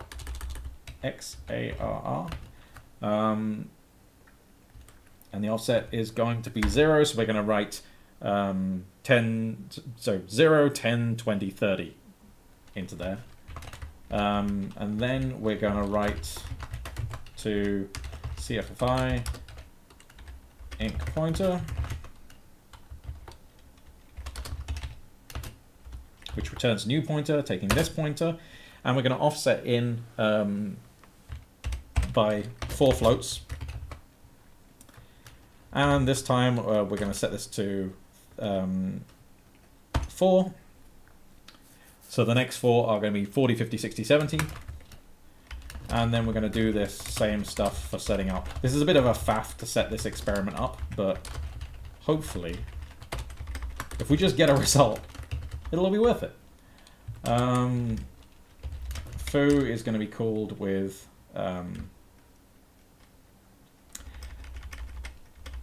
actually, yeah, let's do the increments up here. XARR1 is going to be this, and this. Again, we're getting right down to the line again on time, so we're pretty sure that this is going to break somehow, and probably in a very obvious way. XARR1, YARR1, ZARR1. And let's keep the increments going. So 8, 12, 16, 20.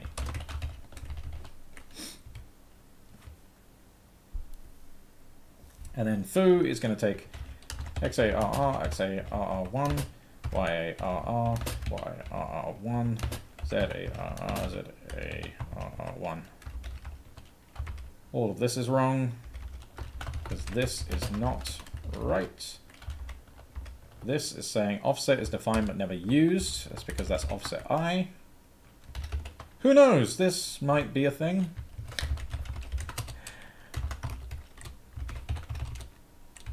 If you could fucking type. Right, okay, so we have a result apparently. So we have apparently the result of 4 dot products. Right? Whether this was whether this is correct or not is we're going to see. So we were trying to dot product together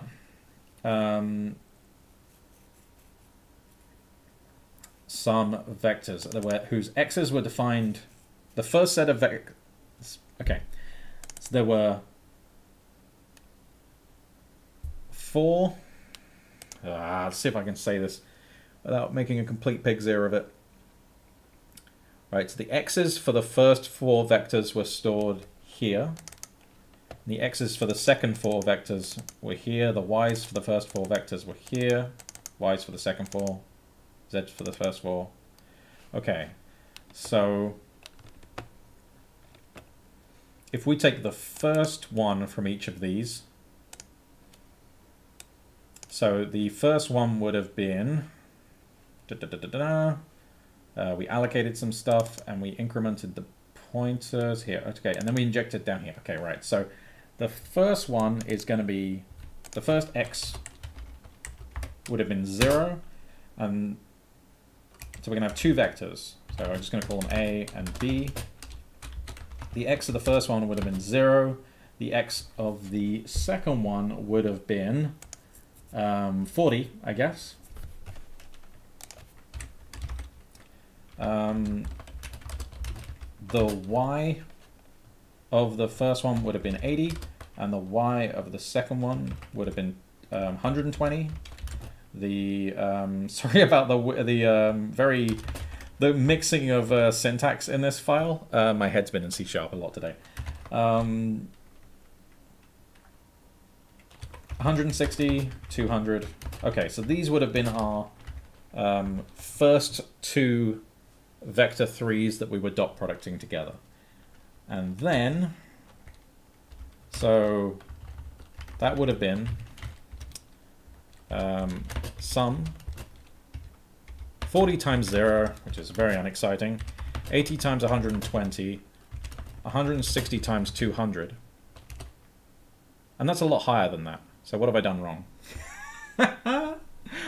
Oh, you fucking idiot. What is it?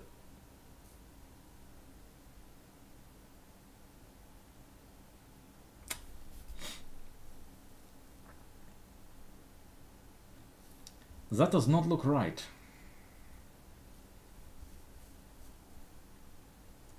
What have I done here? What have I done? Probably something very simple. X and Y and Z. This would have been 0. We can just check the memory, I suppose. So let's do a CFFI array. How do you do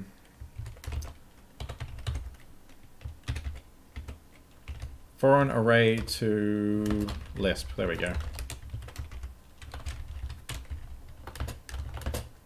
Oh, this is hilarious. XARR array type is float for like that.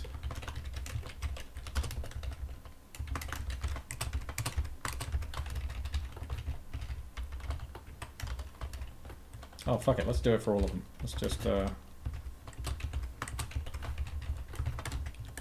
There's probably someone yelling in chat, "You idiot, you've done this!" But I can't see you yet, because I'm faffing.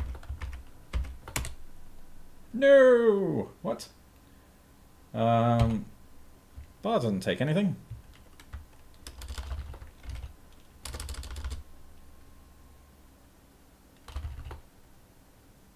Pointer array type. Those look okay, are they not? Does this have to be array of whatever?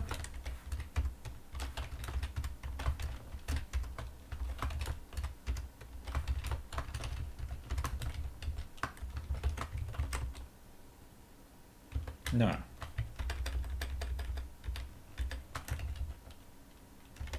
Or maybe it's array? Didn't think it was that. Oh, yes it was. Okay. Bam, bam, bam, bam, bam, bam. Ah, of course. Really? Oh, fuck it. I won't try and be smart then. I'll just do this.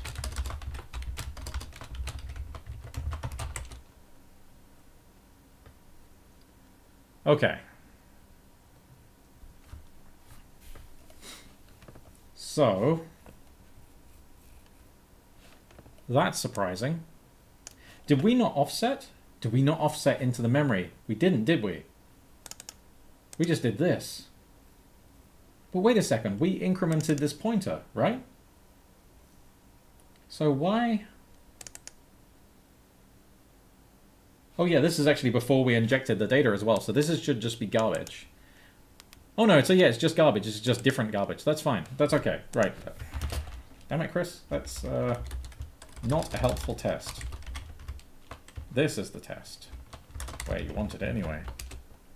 Okay. Yeah. So, plus times 0 and 40.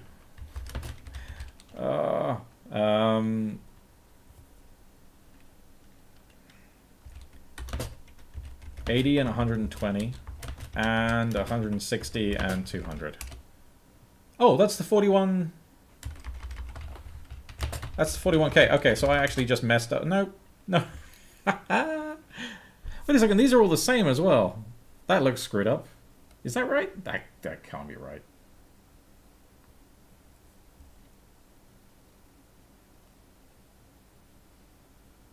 What did you do? What did you do?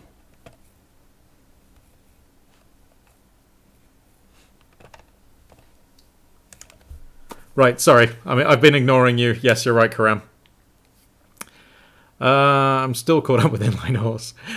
Seems you are computing x times x1, y1, z, z1, which is not a dot product at all. Am I... Wait a second. Oh, no, wait a second. Sorry, thought this was a horizontal product. No, we're doing 4 dot products at once. I'm ignoring. E plus 4, ignore me. No, don't worry. There's some idiot yelling at chat. Damn, you got me from kid. I didn't realize I said idiot. I gotta be careful what I'm saying. All these prints when you could use sly labels. I know. Index plus y, you're missing the addition. What?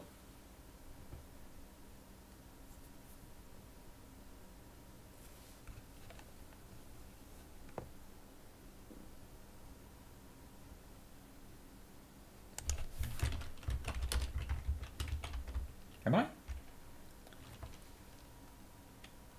Yep, that doesn't do anything. Plus offset. Oh, yeah, good point. Thank you. Doesn't explain what...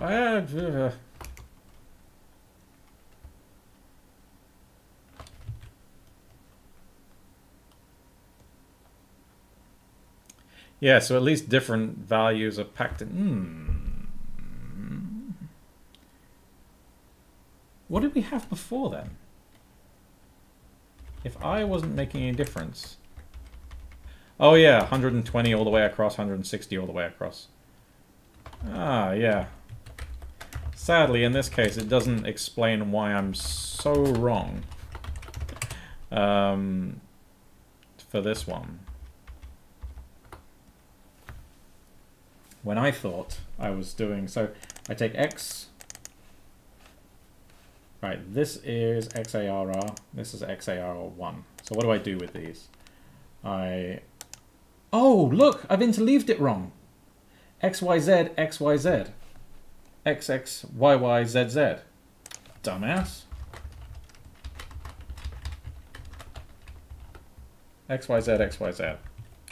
Let's try it again. 41,600. 41,600. That looks a little better. Muppet. Okay, so what we ended up doing was we were we got 4 dot products in one function. As we've seen, oh wow, look at all these moves. Deary me. Okay, so there's a lot of moving stuff into the various SIMD registers. Wow, what's this stuff for? I wonder if... See, this is one of the things, like, if I jump over to my... what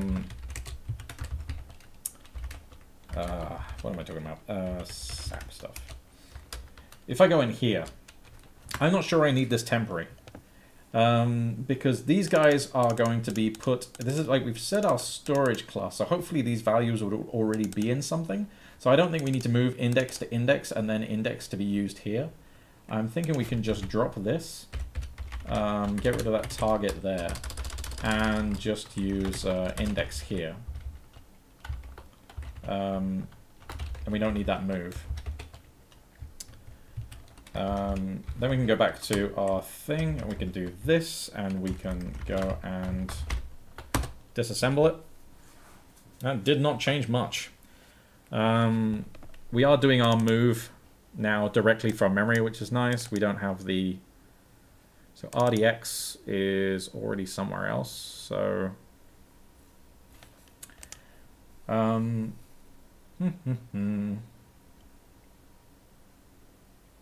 Is it that we don't know these types when they're going into here? It could be.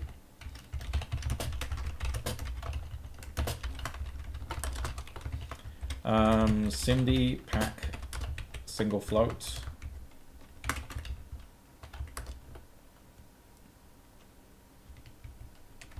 Oh, you fucking idiot. Of course. Sorry. Sorry. God damn. CFFI. Foreign pointer.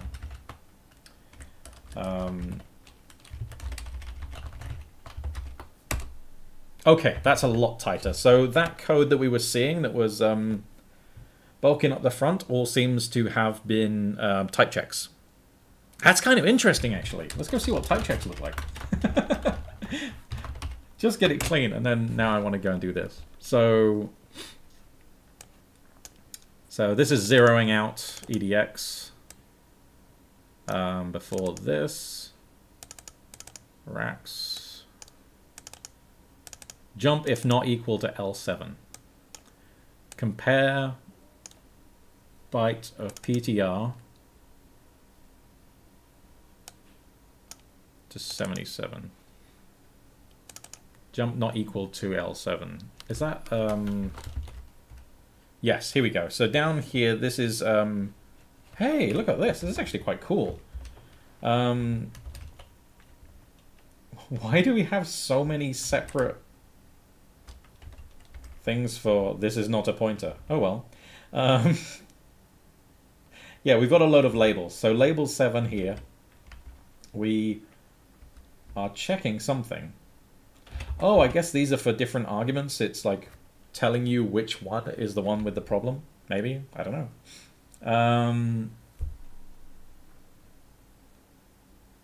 But yeah, there is some testing stuff going on here.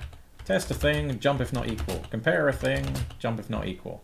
I think that's jump not equal. I actually don't know, but yeah. And then we put this type stuff in, so we're like super serious. We're like promising you that is the right information, and then all of those type checks can go away.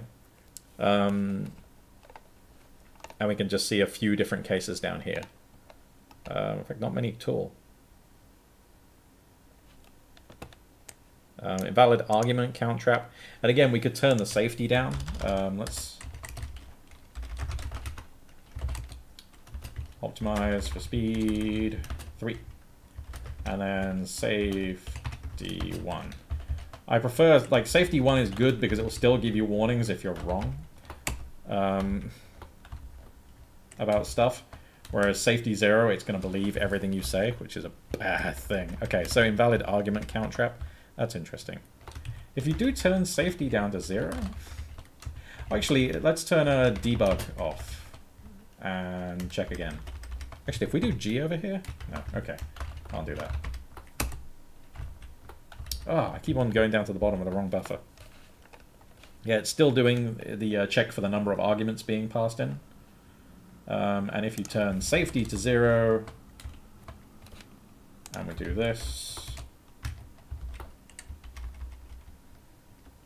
It is not. We've got interrupt trap stuff. We've got some labels. Huh. Anyway, there's some stuff. We're not going to leave safety like that, though. That is a dumb move. So let's just remove that for now and disassemble again. And we look here. Okay, so we're zeroing out some EX register up here, and then we're... Actually, we do this zeroing out of EX quite a bit. I need to look at what that register is used for. And I'm not sure if I actually might have that around here. Nah, this is just data type stuff, I think.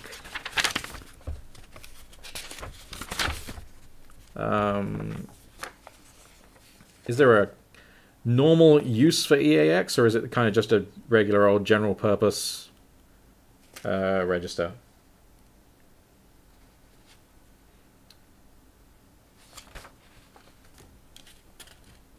I cannot see it here. EAX accumulator is often used for, but yeah. It's being zeroed out a lot anyway. Breaks up dependency chains and loops apparently, but that's all I know. Okay. Right. We've done some stuff. And it's now 10:15. Holy shit, that went fast. Questions, comments, other things. Do you want to see more of this? Less of this? Blah, blah, blah, blah, blah, blah. Yell at me, and I'm going to read what, yes, we have paper. I printed out some shit on assembly a while ago, but I don't think that's actually one I'm... I think that might be the 32-bit version, which is not helpful to me at the moment. So, Kid is saying, how do you do that bulk comment? I don't know what you're talking... Are you talking about where you comment out a whole block at once? Like select a whole bunch of stuff and then do Alt and then semicolon? This was some stuff. Yes, it was. Guillaume is saying, general purpose register. If is the 0 offset in the make SIMD... Oh, it is... Maybe that's it is? It says if is there, but that probably is just a typo. It is the 0 offset in make SIMD... Oh, for fuck's sake, of course it is. Thank you. You're right. Oh, I'm such an idiot. Like, it's... Oh, no. EAX. Where are we using that, though? It's interesting that we've got this, and then we're doing RAX. Oh, wait. Oh, never mind. Exclusive OR of that into itself is going to make this 0, but then we're using RAX for other stuff. I don't know. But yeah, that could be our 0. So let's actually get rid of that quickly while you guys write things. Because we don't need that index anyway. Or we don't need it yet. So let's just get rid of this. And we don't need this. That means we don't need this. That means we don't need this. And we're fucking up everything right at the last second. Why am I doing this? This is just a bad idea. This is a terrible idea. Why, Chris? Why? Everything's wrong. One's exactly 2. No, it doesn't. It wants 1. Shut up. Believe me.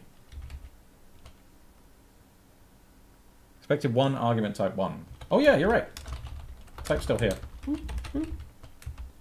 So, defknown. Do this. Make pack SIMD. Oh, yep. Shouldn't have an either.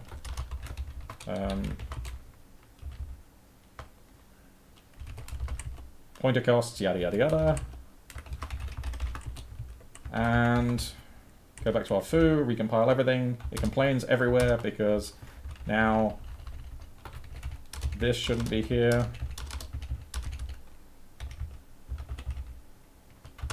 There's another one in here. So, oh, yeah, there's this shit.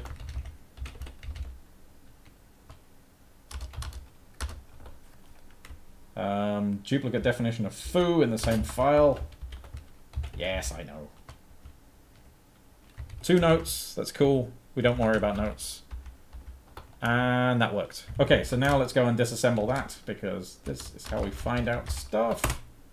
Yeah, and there goes all those things. Good, cool. Yon.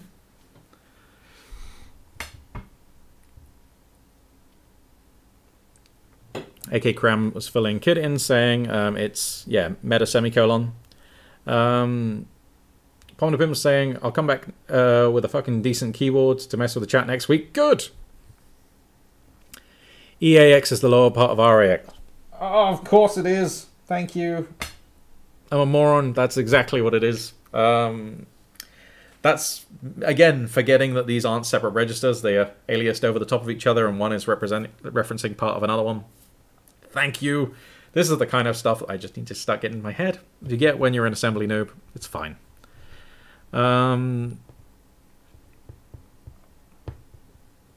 Laconic, thank you for the heads up as well. Just popped in, but the EX versus RAX is a 32-bit XOR of the 65-bit X versus 65-bit XOR. I guess in that 64-bit XOR. But yeah, thank you very much. You're a star.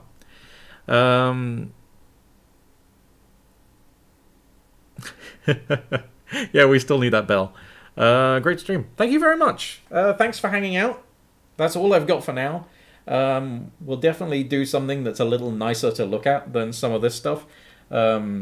This kind of falls into the thing of laying out memory and the kind of structure of arrays pattern, and we're going to do some more stuff. I'm not sure what we'll do next week. We might be back to a pushing pixels one. We might do more SIMD stuff. I don't know. But that is 2 hours and 20 minutes at this point. It's definitely time to call it a night. Ironclad. Yeah, maybe we'll look at that next time. I'm going to look at that soon, actually. But yes, thank you so much for the links and the help and everything else. See you soon. Ciao.